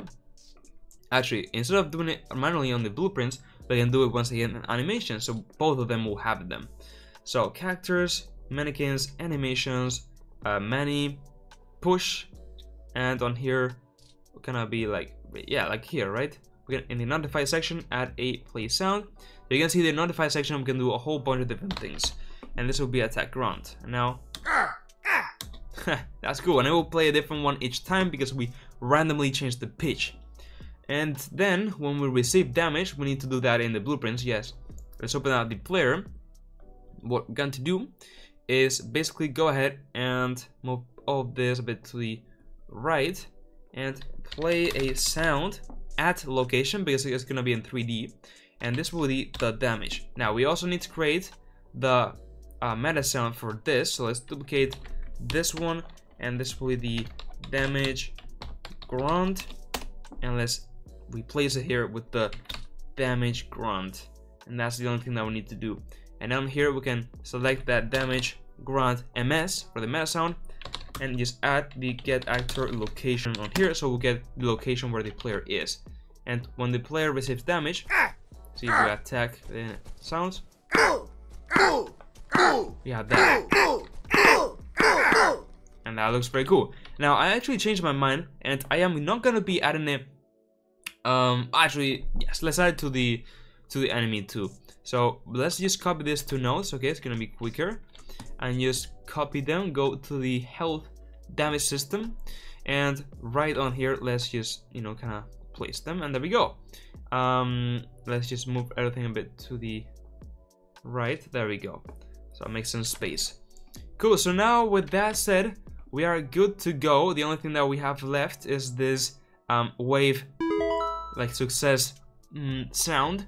So let's go to the blueprints of the wave spawner, and when we complete the spawn wave custom event, we're gonna add the play sound, but in this case it will be 2D because it's not really a sound that we want to play in 3D. So this will be wave, how is it called? Well, we can just press Ctrl space to open up the content drawer, and just go to audio and just select raise a wave, and just click this arrow to plug it in. And with that said, there we go. The first time it will also play because we call it initially, but it's okay, it's like a starting game. And boom, there we go. And that is so cool. Also, let's go into the player, and in the attack, let me put none on the sphere choice channel so we don't see that ugly lines, right? we don't want that anymore. That was for testing to get the sizes correct and make sure that everything is working, but now we don't need that ugly lens, right? Also, for the sound of the meta sound for the damage on source, I'm gonna make the sound by default the volume like half of its volume, so it's more kind of chilled, you know. And with that said, we have officially done all these sounds. That's cool, and don't worry, later on we'll probably add a bit of some, you know, how do we say, music if you want at the end. But now let's go ahead and decorate the level with a beautiful forest. So let's go ahead and do so. Okay, so we are going to be importing this really cool stylized nature pack into our project. Once again, I will be leaving the you know, link in the description. Basically, just download it. Well, not download it, but just add it to your Epic Games library. As you can see, I'm here in my library. It is here. Just add it to your library. Okay, it is free. And what you need to do now to download it and import it to the project is click to add to project. And now in here, what we need to do is search for our project, which in this case is the first game tutorial. And as you can see, I have two from last year and this year's, you know, updated, really cool. And just in case you don't see it because the pack is not supported for your version, click show all projects, just in case, okay? But let's select this one, which is 5.3, my one, add to project. Now we just need to wait until it imports. And once you know, how do you know it is imported? Well, basically just finishes this progress bar. So let's wait. Okay, as you can see now, we have a new folder, so we can open this up, and we actually have a little asset scene and a stylized nature example scene. So we open this stylized nature example scene, you will see that we already have a map that we can kind of work on. But we will actually not use this. We will create our own little level, which will be simpler, but we can just open this, right, to take a simple look at how this pack looks, right? And okay, here we have the map open. As you can see, this asset pack looks insane. Now this is too much for us, okay? We'll also need a smoother, more plain landscape, so that's why we're gonna make our own. But I just want to open this up to, you know, show you how this looks. As you can see, the, you know, it's using the normal Unreal foliage system, and the landscape has this really cool material, which is the M landscape, which is the one that we will need to use. Anyway, with that said, what we're going to do is go to levels, and let's duplicate our existing testing level, and this will be our actual, you know, waves map, we can call it, right? And this is the one that we will actually use. So let's save, open this up, and let's delete the floor because we will not need it. So what we need to do is create a landscape. So let's go up to selection mode, landscape, and now in here we have a, you know, few different options. The one that we are interested on is just creating a new landscape and just enabling edit layers. This is very important because we can do more things in the future, like add lakes and so on, which we'll not do in this episode, but it's, you know, nice to have. Then the material is the M_landscape that I mentioned just before, and then the size is good for now, okay? Just, you know, 60 by, actually 31 by 31 will be a bit better, a bit smaller. Hit create, and boom, there we go, we have it here. So you can see that it is completely blank. It's not like it has the grass. Why? Well, this landscape uses layers, so we need to apply those layers. If you go to paint, you can see the layers, and I can just select the grass layer, and boom, now we have grass. Let's do the same with the other ones. You just assign them and go back here, selection, save it, and now we're good to go. And you can see that we have this, you know, oh god, I say, what just happened? Well, basically our landscape is much higher than our actual level, okay? So you can see it's gonna, you know, all around, and actually our player start is kind of inside. So we can just maybe decrease a bit the, you know, this to be a 0. And you can see now we're actually spawning in the correct way, which is really cool. Okay, so now with that said, what we need to do is add some bumps, some trees, and so on. So let's go back to landscape, go to sculpt, and now we can sculpt with a very low tool strength and brush size just a bit. And to help to see better, we can go to on lit and kind of, actually I think lit will be better, yeah. I think lit, okay, lit we can see a bit better. So we're gonna randomly just kind of paint a bit, some bumps and so on. Okay, smooth this out.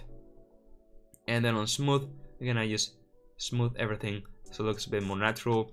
And with that, we will basically manage to add some really cool bumps. If I now press play, you can see we have some little hills, which looks very cool.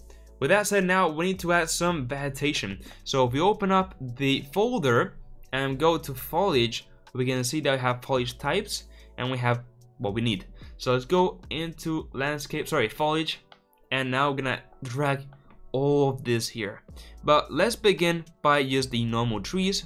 Drag them here, select all of them, go to true, and now if we paint, as you can see, they already have really cool values that we can use. So let's just start to paint some trees around here, right, like this. Nothing crazy, just some trees like this. Starts to look pretty cool, right? And then another thing that we are going to do is disable these trees and add the other type of trees, right? So drag them in with shift, select them, and then, you know, we'll add some of this other trees, which are more like pines, and we can just kind of use both to create a really cool landscape. And there we go, we are kind of painting here the landscape, and oh, it's looking pretty cool, right? Very simple, but looking nice, right? And then we're gonna disable this, and we're going to add some bushes. As you can see, we have a bush here, some cover, and some ferns. Do not select the grass yet, because we'll do that in a different way, but make sure to select the bush. I think it's here, and then this one. Oh, this is the plant. The bush is actually here, the thing, and here. Okay, so disable everything except this three things, sorry. Let's make the brush size a bit bigger. You can see that now we can paint a bit more of that, right, all around, so we can kind of just scatter all that around. Now this is kind of expensive when we get to bushes, okay? So make sure to not go too crazy with it, okay? If I now press play, you can see that that looks very cool. Now maybe it's too big, okay? I just actually realized. So let's kind of get a lot out of the way with holding shift, okay? And we can remove. And then I'm gonna change the size to be maybe like 0.3 to 0.4. And now you can see that the scale is a bit better. Maybe it's even too big. I think that 0.2 and 0.3 will be a bit better. Let's see.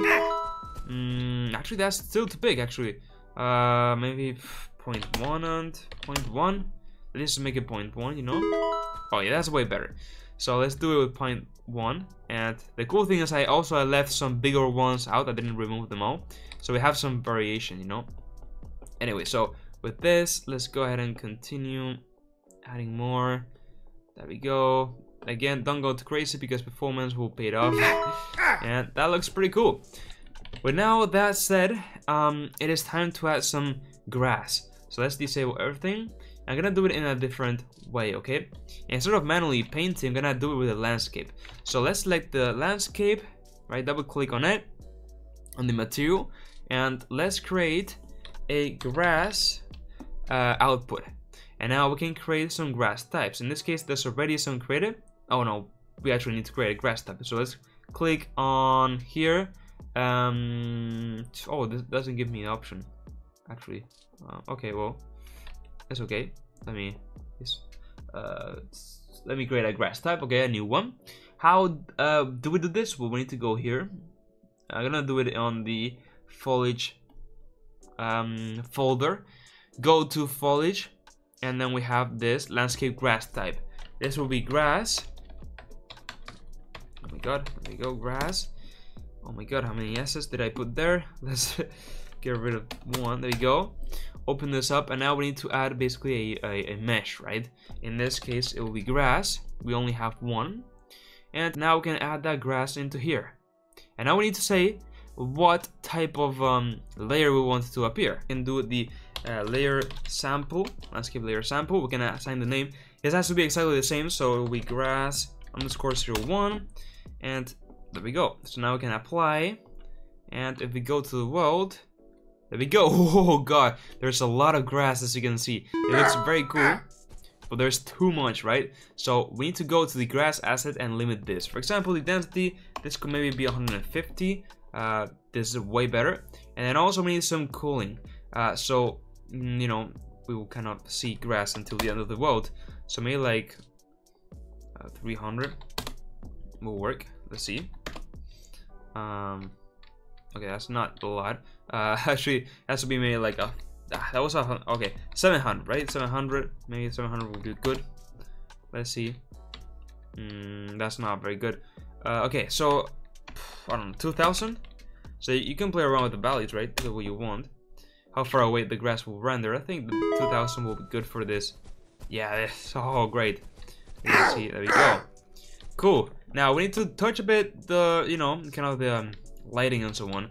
And also maybe we can enable nanite on the grass. We could try it out. So let's test. We can right click nanite. Actually disable nanite. So it had it enabled. And I think that, yeah, having disabled, it will go way nicer. And I think that also for the bushes and so on, it will be better if we disable nanite.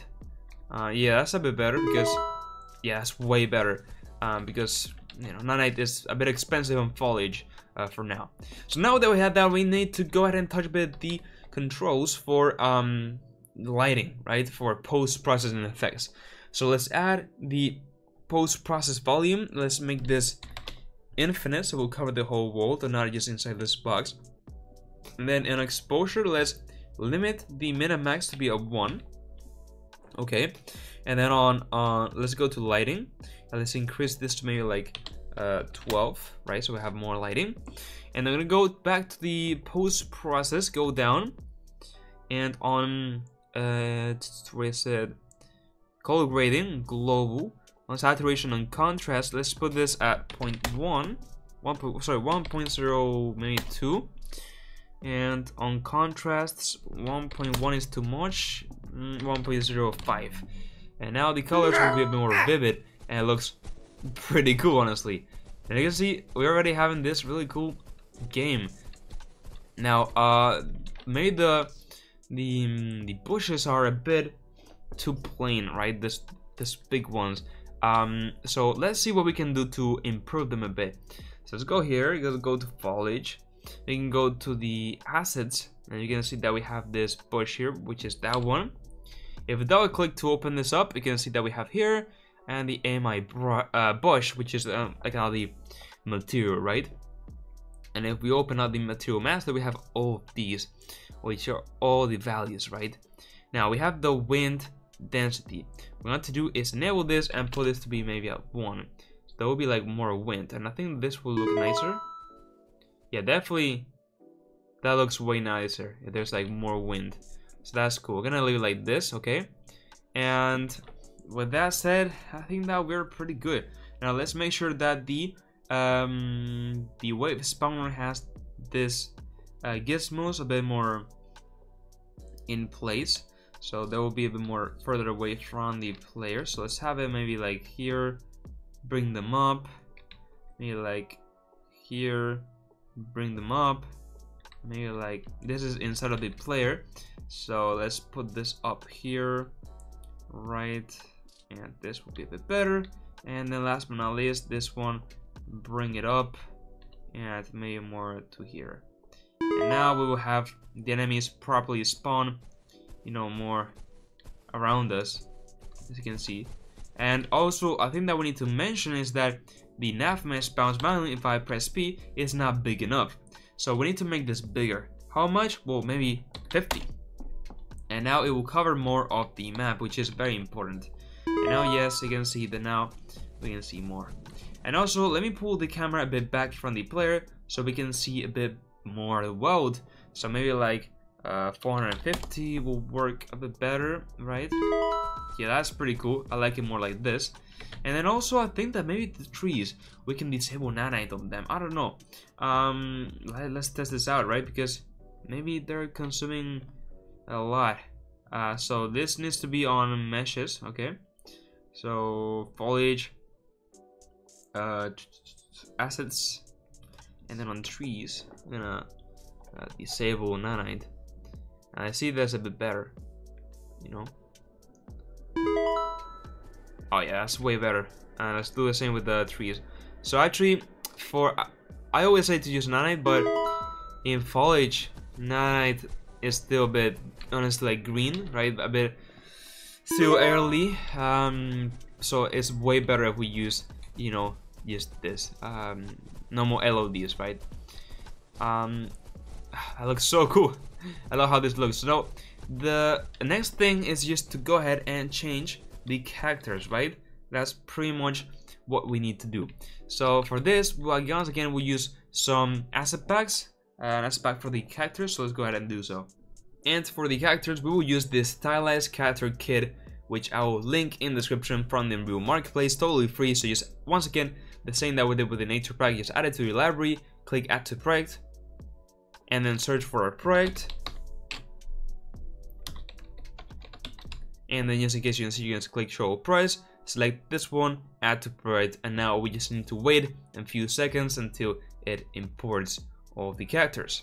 Alright, as you can see, now we have a new folder, which is this Castle 01, and inside we have a lot of different stuff, as you know, the mannequin character, right, for the Unreal Engine 4, or also the models, and so on. Now there's pre-made characters that we can use.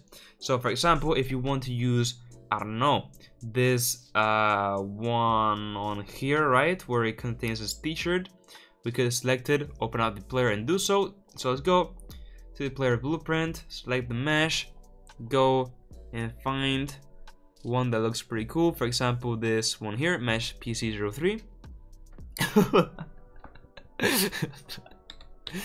and you can see that it looks like a type of goblin, right? Why does it look why does it look like an Ark Survival Evolved character, like a goblin? Well, that's because this is using the old Unreal Engine 4 character. I mean, if you want to play the game like this, go ahead, right? I mean, this kind of looks pretty funny, but yeah, I'm gonna make it a bit more elaborate, right? So we need to again use the Unreal Engine 5 skeleton instead of the old one. So how would we do this? Well, let's go ahead and check this out. But before we do that, as I'm recording the video, I open the project, and as you can see, the blank level will open. Why is that? Well, because there's no level as default. So we can go to project settings, go to maps and modes, and set the editor starter map to be the one that we created, which was a wave map. There we go. And also for the game default map already, just in case you build the game. Okay, great. So anyway, now let's actually do that. First of all, open levels, waves map. There we go. And if now we press play, we had it like we had before with the, you know, ugly character coming in. So we need to basically change this character. So now what we can do is retarget all of the animations for the Unreal Engine 4 casual kit. So let's go to characters, go to mannequins, animations. And now on this ABP player, we can just right click, go and say retarget animation assets, duplicate and retarget, and now from UE5 to UE4. And then we can create a new folder on characters, which actually on UE4, new folder. This will be our animations, so we know these ones are the ones that retargeted. And then on here, let's click retarget, and now it will export everything. Okay, there we go. And now we can use this animation blueprint for our character. So we can go back to our blueprints, BB player, and on here I can select the ABP player. There we go, the other one for the one that we retargeted. Now everything will be completely fine, as you can see. But oh yeah, there we go. Everything is great except for the attack animation, which did not you know, work correctly. So if we go to characters, mannequins, animations, sorry, our animations, you can see that we don't have the other one. Why is that? Because it isn't on the animation blueprint. That's why I didn't retarget it. So we can go to mannequins, animations, mani, and then the push we can use. I think that we can do it even in the montage. Yeah. Then from UE5 to UE4, select our animations on here, and then retarget. And now we have that. And I don't know if it's using, yeah, so we need to say that we want to use the new one. So when we attack, we want to use the push montage for Unreal Engine 4. And now that should be good. There we go. So that's working perfectly fine, as you can see. Boom, boom, boom. And now we need to do it also for our other character. So we need to go to our blueprints enemy, and then go to mesh and assign other mesh. For example, I don't know what, this one, right? For example, and then the other player. It's so funny when it's like that. And then also in the event graph for the attack, it will be the other push montage. And with that said, we are ready to go. As you can see now, we have all the enemies like that. Okay, and it looks pretty cool. Another thing that we can do is apply a random, but mesh, right? So we can create a variables mesh. So it'll be like meshes, and then this will be a skeletal mesh object reference. We can compile, make it an array, compile, and add all the ones that we want. So we can press Ctrl space to open up the drawer, go here, models, pre-made, and drag in the first one, drag in the second one, and the third one, and not the one that player uses, right? And with that said, we can go to begin play, and here just get a random array item. So we get a random mesh, go to mesh, and set the mesh asset, skeletal mesh asset. There we go, and it will be basically this one. And with that, now every time that we press play, we should see that we go random enemies appearing. So if I don't know why I cannot. Oh, there we go. Okay, and I die actually. You can see the random enemies appearing, right? That's pretty cool. Now the thing is that we need to make sure that the mesh has the same collision settings, which it should have for enemy. Okay, but just to make sure, yeah, it should be great. Okay, that's cool. We can go here. The enemies, I don't know, they have now more health or something. I have 10 of health. Let's see, let's preview this. For duration, we should be impacting them. Yeah, okay, so it seems like for some reason now they have more health. Why? Well, if we go to here, we are playing the sound and then asking this. So let's just print the health after this, right? And you will encounter many situations where similar things will happen, right? Suddenly they stop working. You can see that's because the health by default is it was 0 for some reason, but it should go through here. That's the thing, right? Like, look, if you go through here and we attack, 0 minus 10. Done. Now why it's not going through here, right? You may be asking. Well, good question. Good question indeed, because we have minus or equal to 0, right? So that's the important thing. So let's print here just in case. Alright, let's try this out. Yeah, so it's going through there, but it isn't setting the mesh to be simulated. Why? Oh, I know why. Because because the models, okay, do not have a physics asset. So we can go to create physics asset, create and assign, create asset, create asset, create asset, create asset. And now the physics assets will be created. As you can see, I can simulate them and they will fall, and now that will work. So they did not have them created, basically. Okay, if I now press play, you can see that now this will be working. That looks so cool. Boom. So that is gone ahead and working. That is very cool. You can see I have random players running around. That's cool. Maybe what I'm going to do is increase maybe this to maybe 30, right? And then just disable the for duration, and now we have everything set. Alright, so last thing, if you want, you can add music. So I'm not gonna cover how to. Oh, let's cover you know, bonus here. Okay, so let's go to the audio folder, and actually what I did was leave in the description also a forest loop. Now this will be the same as if you add music, so I will not cover how to add music, but it's the same thing as adding forest loop. So double click on this and make sure that looping is enabled, and then just drag this forest loop to the world and maybe change the volume to maybe 0.5 so it's a bit more subtle. And there we go. That's great. So you want to do the same for the music, go ahead and do so.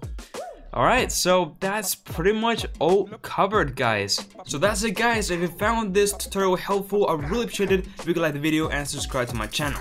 Remember that you can get the project files through my Patreon and YouTube members. Join my Discord server to talk with me and other devs. Check out my new course with Game Dev TV on how to make a full stealth game in Unreal Engine 5. Follow me on my socials, and now, yes, with all that said, bye bye.